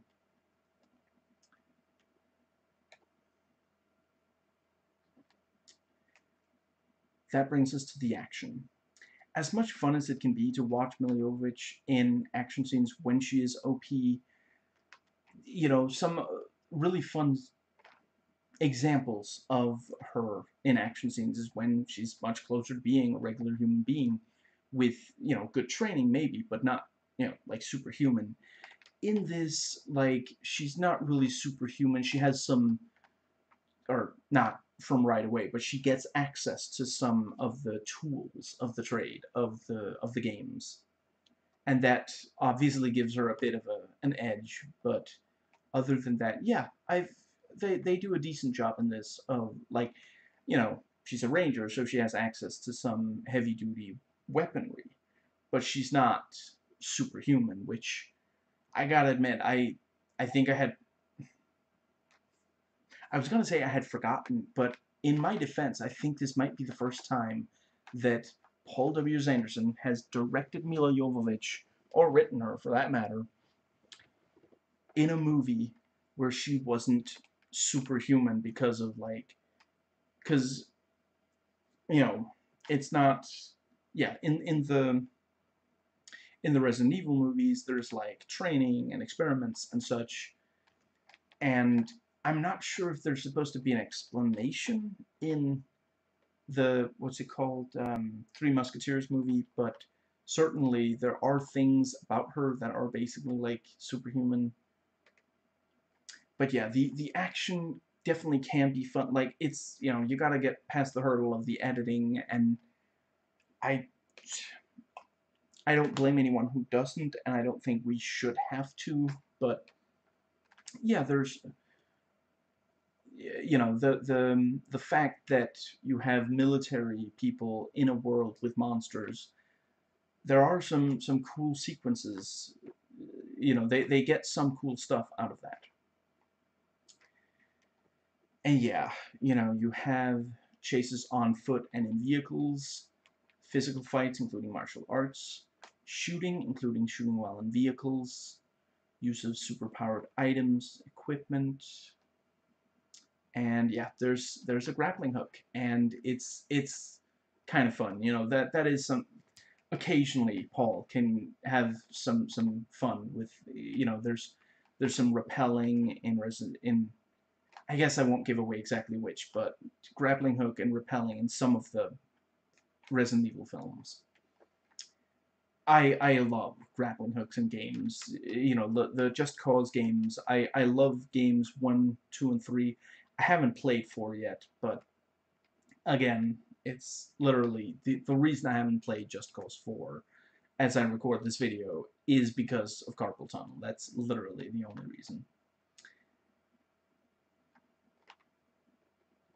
And there's some horror stuff. I guess I think I'll just limit to saying there's some body horror, and it is quite effective.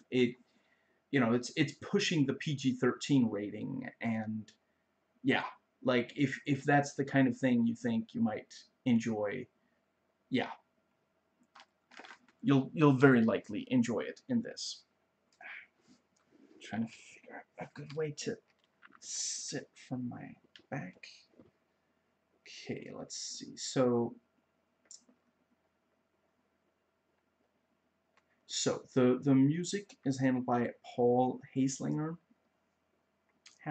something like that, who also handled Resident Evil 6, The Three Musketeers with Paul and Mila, Underworld: Rise of the Lycans, Death Race, Crank, Underworld, and Crazy Beautiful, and others, but those are the ones that I've watched. So he and Paul W. Anderson have a history, and he's used to big, dumb action movies.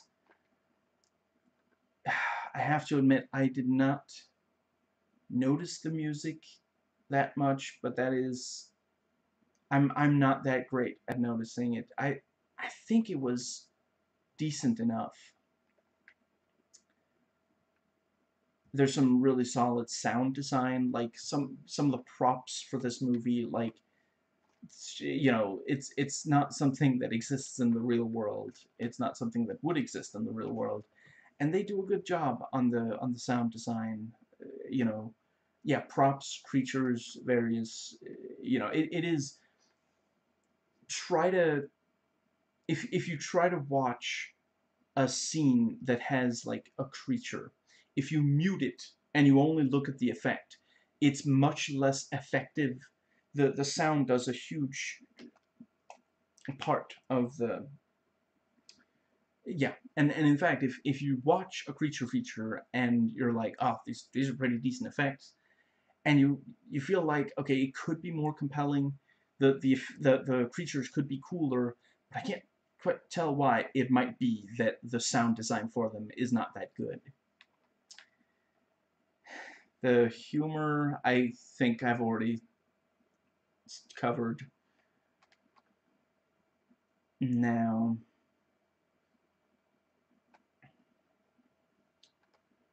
yeah, so as far as tone goes, several critics point out that it's, you know, it's afraid to go full camp and have fun with itself. Takes itself too seriously to enjoy its campiness, but it's too campy to be considered a serious film. Yeah, it's too bad. I feel like if the movie, I agree. If the movie just went completely campy, it would be way more fun. So the pacing is uneven. You know, like there's that thing of how it feels like it's multiple different movies in one, and yeah, without end credits, it's an hour 32 and a half minutes long, and with them, it's an hour and 43 minutes long. So, yeah, that's, let's see, 10 and a half minutes. That's nothing but end credits, and yeah. But yeah, that's the, you know, he's gotten pretty decent at making sure the movies are around 90 minutes, because the kinds of things that he does in his movies, it gets to be pretty unbearable if you try to watch more than 90 minutes in a single sitting.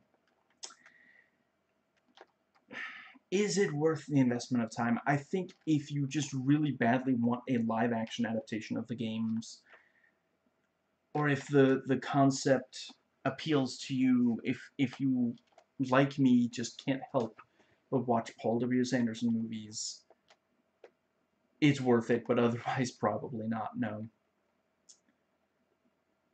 I suppose I I think it is around the right length. I do think that the story could have been evened out better. Now,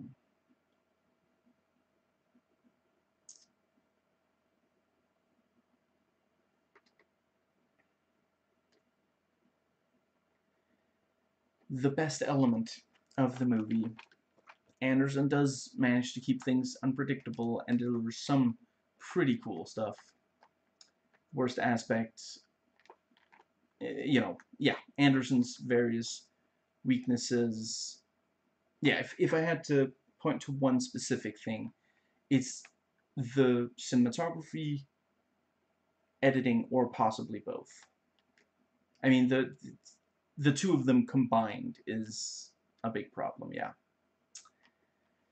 Now, yeah, and the thing I was most worried about were, his usual weaknesses, and yeah, the movie lived down to my expectations, and I was most looking forward to some of Anderson's usual weaknesses, and the movie exceeded my expectations. It is reasonably fun to watch. It's not overall a good movie. The trailer gives away too much, but it does also give you a good idea of what the movie's like. If you like the trailer, you're more likely to like the movie than if you do not. The cover and poster, I mean, maybe a little bit, yeah. And also give you a good idea of what the movie is like.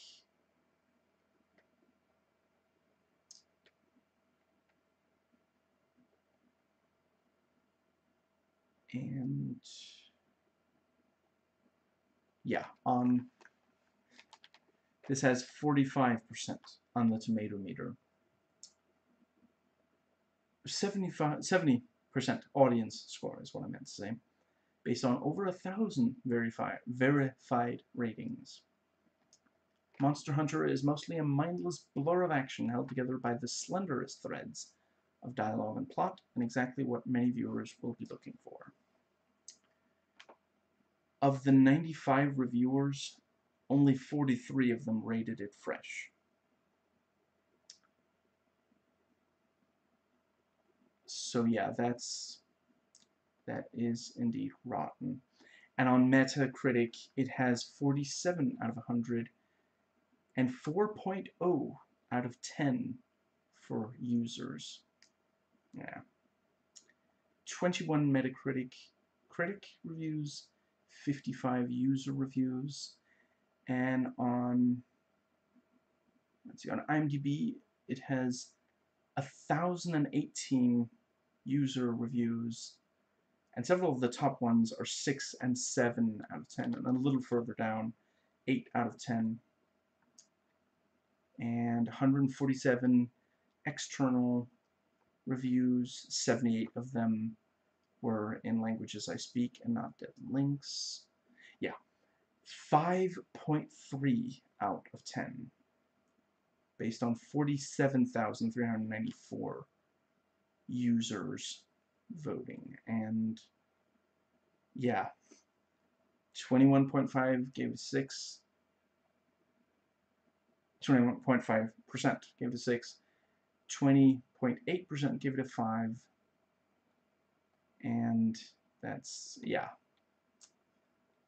which is pretty common for his. So, being a PG-13 movie, the violence isn't like, it's a little toned down, at least for the human characters and such. So the violence and gore is largely implied, but, you know, if you can get past that, there is some very effective gore in this. And when it comes to the creatures themselves, the gore is very detailed and nicely done, very effective. And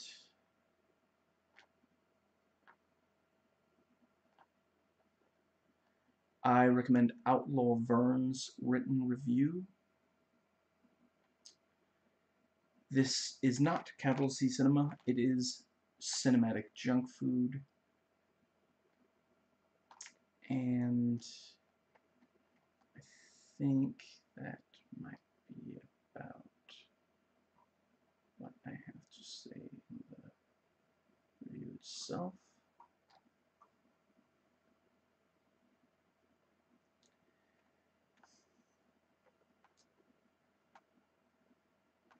So yeah, I recommend this to big fans of the games who really badly want a live-action adaptation, and big fans of Paul W. Sanderson.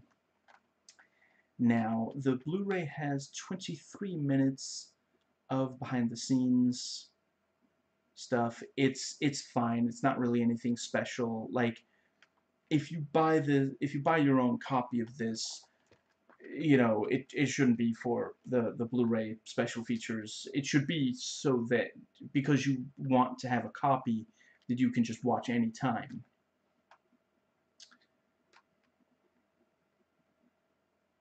I actually, I think I meant to look up if you can, you know, where, if anywhere, you can stream it, but I completely forgot to. And, right, my own rating for this.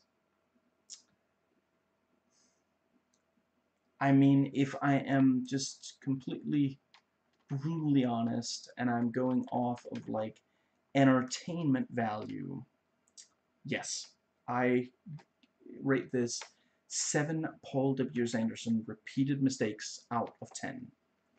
And, like, I would have rated it higher if more of the movie had been like the chunk of it that's just incredibly fun. I guess it's probably to save on the budget. He knows that if he made the entire movie that fun, it would cost a lot more money. But yeah, if the entire movie was as fun as about a third of it is, if the plot and characters were more compelling, because I do think you can make this kind of thing work well with, like, yeah. Anyway, that brings us to the spoiler sections, the thoughts sections, starting with disclaimers. If you don't care about these disclaimers, I try to keep them short and relevant, but your mileage may vary. You can skip right ahead to the section of your choice in the description box. I often try to talk very fast during disclaimers, since a lot of it is very standard information. I'm not going to keep speaking as fast as I sometimes do during this section, once I get into the rest of the video itself. With that said, please do note that some specific discussion of the movie may be in this section. So, I am only spoiling this. I may bring up movies and TV shows that are relevant, but I either will not spoil them or I will warn right before I do it. And hold up an index finger so you can mute and skip ahead if you want to avoid the spoilers. Now that I think about it, I think I might have forgotten to note about spoilers at the start of this. Yeah, anyway. I will be warning if I spoil anything else, Paul W. Sanderson. The only thing I will for sure spoil without warning in this video is this movie itself.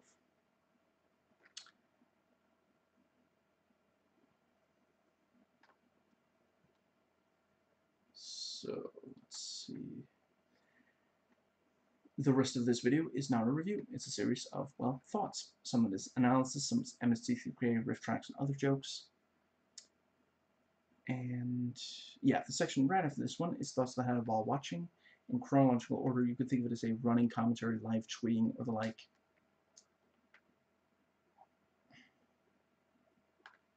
Yeah, my back is really absolutely... Yeah, I think I'm gonna try to speed through the last bit of this. So yeah, let's see. I really appreciate that the female characters in this are not like disposable. There aren't... I'm not sure I would really say there are any misogynist tropes. They're not useless. They are strong. I don't... None of them are sexualized against their will and or only there for that purpose. I mean, I don't think there's a single female character in this that isn't a hunter or a soldier or something.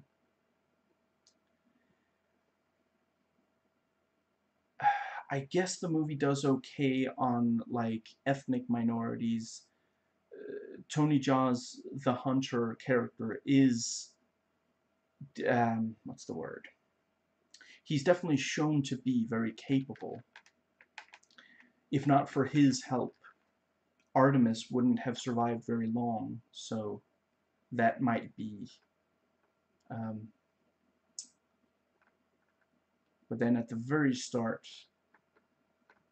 I mean, no, I guess it's more that these soldiers are freaking out for no good reason. What he does isn't dangerous to them. Yeah. And yeah, this movie is in a genre where it is very important not to overexpose the threat. The Creature, for example, does this movie do a good job of that? Yeah, despite like once you've watched this entire movie, you've spent several minutes looking at the spiders, but they aren't... we don't spend too long seeing them. And yeah, violence and suspense it handles well. Now, that brings us to the final section. Notes taken while watching.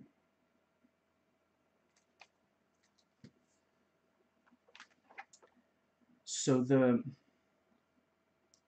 I forget if it was in the trailer or it was in like clips used by reviewers or what exactly, but you see the cat thing wink using the eye that has been damaged, and I'm just like, why wouldn't it just wink using the other? Like, it must hurt to wink using the eye that's been damaged. Yeah. We open on an unattributed quote, because why not? As ridiculous as it is, the idea of a ship like that sailing through sand instead of water is a neat visual. I think I heard that they made that up for this movie, that it isn't in the games. It's definitely the kind of thing that Paul W.S. Anderson comes up with. He has a fascination with taking vehicles and making them move in a way that they can't. I suppose I won't say here exactly where it shows up, but he's taken ship like this and had it move through the air instead of water also.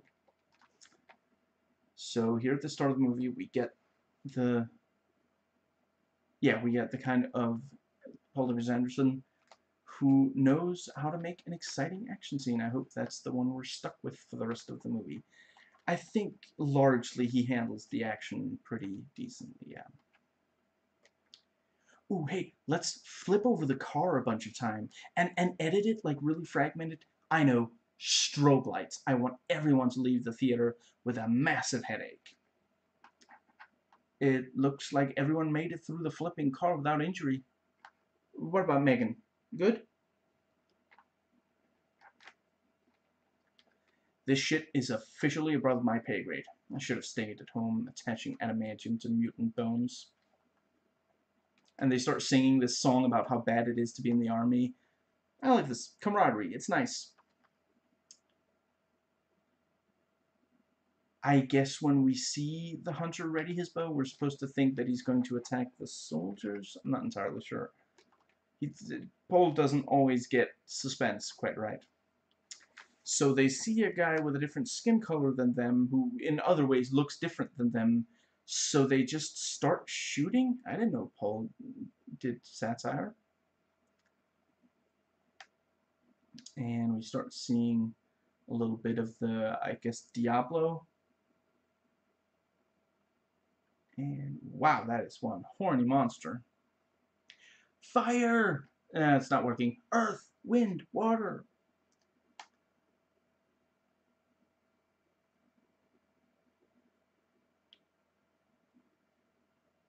And two sequences of Humvees full of people flipping over within minutes of each other. Yeah, we are definitely in a Paul W. Anderson movie. Okay, the grenade belt bit was pretty cool. And they managed to get into a cave, but at first the monster keeps attacking. Keep shooting. Whatever you do, keep shooting. It's clearly having no effect on it, and I'm certain we will not need bullets. I like how it keeps attacking the cave and eventually breaks off a horn and then it leaves. So later we can tell, oh, it's the same one. It's like, I want to say it's called Grid, which if you've seen that movie you might know what I'm talking about, and if not, I don't want to give it away. And that's the one that they take down together, isn't it? Hunter and Artemis, I think, but I've already forgotten. I just remember that they encounter it again later, and I recognized it because it has the one horn and the other one's been broken off. See, that's the thing. Clearly, he understands some good movie making because that's the kind of thing. Like in a video game, you don't need that specifically, but in a movie, it really helps that that's the thing that killed some of her soldiers, or rangers, whatever they're called. After being trapped by the spider, Artemis checks what she has of supplies. It's not a lot, but she does have oxygen in case she needs a breather. And Artemis thinks she can save Link, so she lights up a flare. I don't know, and the spider's like, what was that thing waiting for? A dramatic entrance, I guess. Okay, fair enough. And the spider's bursting out of the eggs in T.I.'s chest. That was really messed. Oh, that is some good body horror. Very, yeah. I appreciate it. If I had a hat, I'd tip it. I wouldn't eat it, but I'd tip it. Makeshift flamethrower, badass. And it's a good, like, it was established. She has flares and she has the oxygen spray thing. That can, I'm pretty sure that can be used as a makeshift flamethrower. Yeah. And Artemis escapes the spider tunnel. It's clearly despairing, sitting there. She just realized she's in a Paul W. Anderson movie. And she takes a short break to go all Gollum on her wedding ring. I know, I'm not the first person to make that joke, but it's too obvious. I gotta make that joke. Artemis throws a rock, and the spot that it hit, a Diablo pops up on the ground, but it doesn't actually do anything, so yeah, we're in a Paul W. Anderson movie. I mean, I guess it's just there to tell us that that's what happened, but, I mean, didn't we already know? I guess now we know that it doesn't need to be a Humvee. It can happen with a small rock. Yeah. And Artemis reaches what yeah, when I noted this, I wasn't entirely sure, but yeah, that's the shipwreck from the start of the movie, and this is legitimately a kind of fun setting. And so Hunter and Artemis, the two good guys, fight each other for no good reason. I don't know, I guess maybe he wants revenge for her people shooting at him earlier. I guess that's fair, but she did tell them to stop. She wasn't the one who told them to shoot. So during the day, the spiders don't come out, but at night they're plentiful. That's a good detail. I can imagine might be from the games. And we see how the hunter gets food and water. Very clever. And the hunter looks at the dark tower and the massive bones in the, and then turns out, oh, she's no longer there. I mean, that's the thing, like in this movie, why does anyone ever bother tying someone's hands together? Because it never does any good. Artemis gets out of hers. The hunter doesn't. I don't think he at first gets out of them. He just like jumps over so that suddenly his hands are in front of him instead of behind them, behind of him. Yeah, behind him. And they put her in like the hold of the ship. Wait, was it a ship? I don't know. I'm not even sure. That was one of their vehicles. But anyway, and she just. Why would you put the what's it called, the lock, the yeah, that lock thing on the inside rather than the outside of the cell, like, and she gets out and they don't even seem to care. They're just, okay, so there you are. So anyway, I wanted to have this conversation with you. I guess they were just gonna have that conversation with like the admiral. I'm gonna say Ron Perlman. He doesn't seem to mind that she escaped, so why did he even put her in prison? Why did he knock her out? Why didn't he just tell her, if you follow us, we might be able to help each other? There's no good reason. Like, they want the same thing. They both want to fight monsters. Like, you could so easily fix this. You just have like a thing where she seems to be like, let's say that actually, holy crap, all you had to have was for one of the others to see her and the hunter fighting each other. But that can't be the case. I'm almost certain, because if certainly if they could have seen that, they would have gotten to them sooner. So yeah, I don't know. It's possible I missed a line or something, because wow, this movie just, yeah, it moves way too fast. And Artemis knocks out the hunter, who won't let her drink any of his water. He'd rather waste it all, and then she knocks the figures that he had, and then they fight again. I do really love the look, like when she, yeah, when she throws something at his figures, and then he does this jump where suddenly his hands go from behind his back to in front of them, and she's like, oh crap, she did not expect him to be able to do that. And the hunter almost falls down to the spiders, and Artemis helps get him out of there. Yeah, the Hershey bar will make anyone your friend, no matter how much you beat them up. And others have already pointed out, why does he freak out like that? Chocolate, it's like, oh, okay, chocolate, it's kind of good, I guess, but just, and we do see later, like, he gets some flesh and he cooks it, and they both think that tastes good. So, it's not like he's starving. Oh wait, he was living off that moss thing. Okay, fair enough. Moss and then chocolate. Obviously there's a difference there. And Hunter gives Artemis some water. Artemis, dehydrated, rehydrates.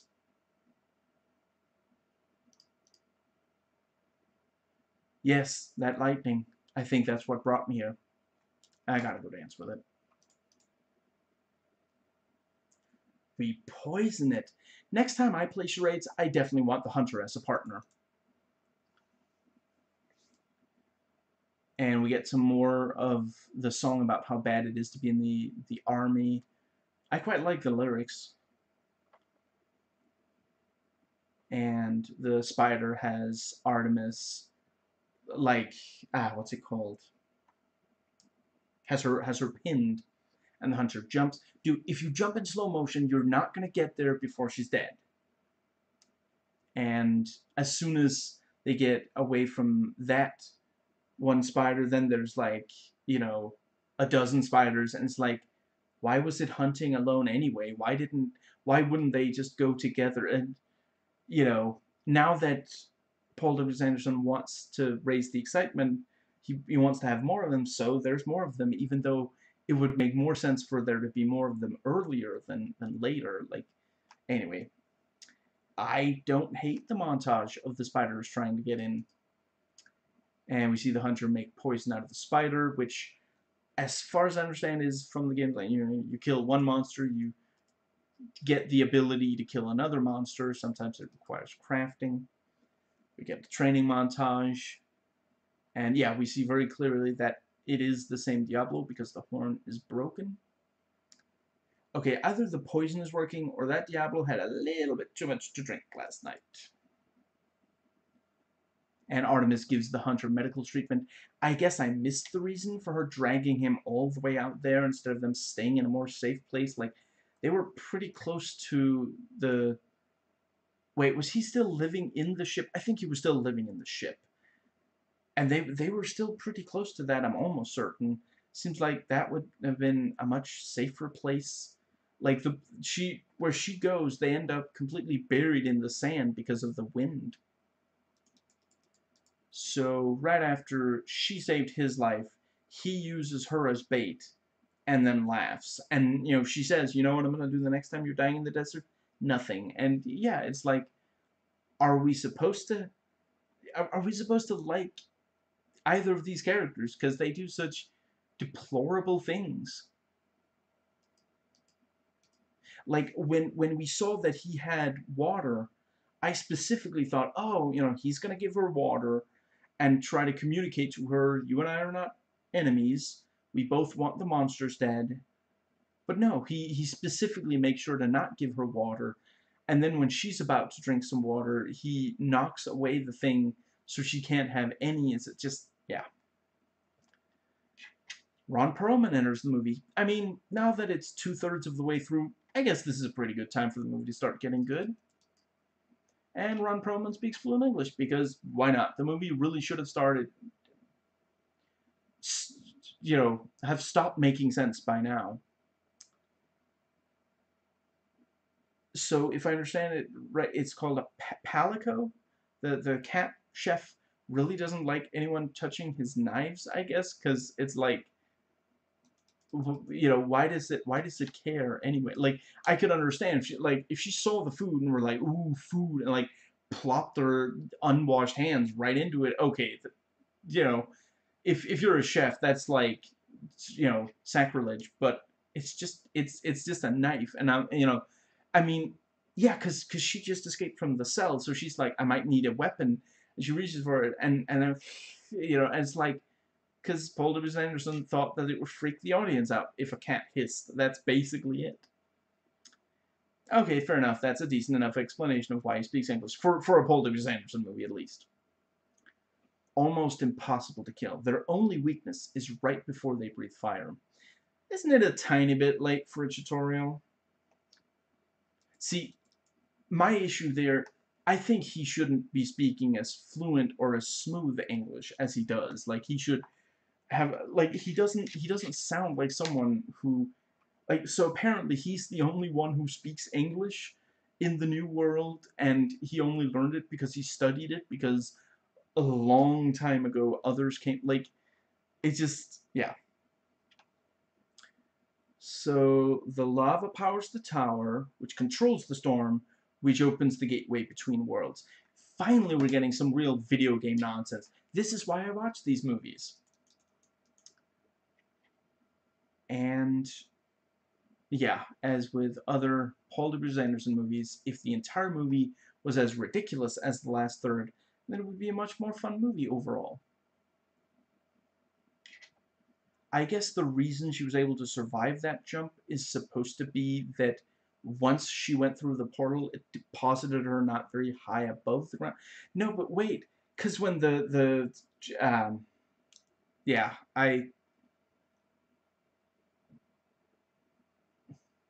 Rathalos, was that it? I was about to say that, big fans of the games are gonna hate me for this, but I don't think I remember. No, I think it was called Rathalos, the fire-breathing one. When it comes through, it comes from, like, way up above. So I don't know. I guess it's possible that the bigger you are, the higher up the portal deposits you. But no, this is getting pretty ridiculous. Just and again, like you didn't have to do that. You could have just had that like once she falls through the portal, like somehow the like maybe she lands on the very top of the plane that was about to airlift her out. But no, Anderson wants her to land all the way down and for them to find her and be like, how did this happen? It's too bad that some of this last bit was spoiled by the trailer, but I still enjoyed it. If monsters can move through the portal between worlds, then why isn't that happening all the time? Like, why isn't our world overrun by monsters?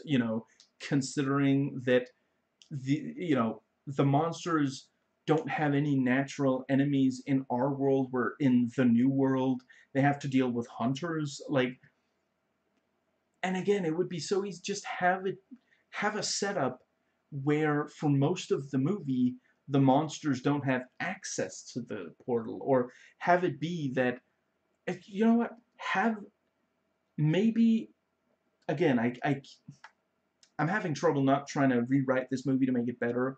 Imagine if the wedding ring that Artemis had was like some rare metal, and like her husband got it for specifically because like she says early, oh, I'm a U.S. Ranger. I'm not an archaeologist. Maybe her husband is an archaeologist. He thought it was really neat, and he got her the ring. And when she gets close to the gate activates because of that metal. And then for the rest of the movie, only at the very end does the gate activate again. And then she's like, "Oh no, it must be the ring. Oh no, now monsters can get through the port." Something like that. You know, the monsters and whoever is in the tower has had access to this gate, the portal, the entire movie, for however long before that as well. Why aren't they sending monsters through to to our world? It doesn't make any sense. And of course, it cuts to credits before they defeat that last monster, because this is a Paul W. S. Anderson movie. You know, he doesn't even have to write his name in the credits. If you watch, okay, not just any of his movies, but he's made a lot of movies that end in sequel bait, and just, yeah. And that is actually everything. So,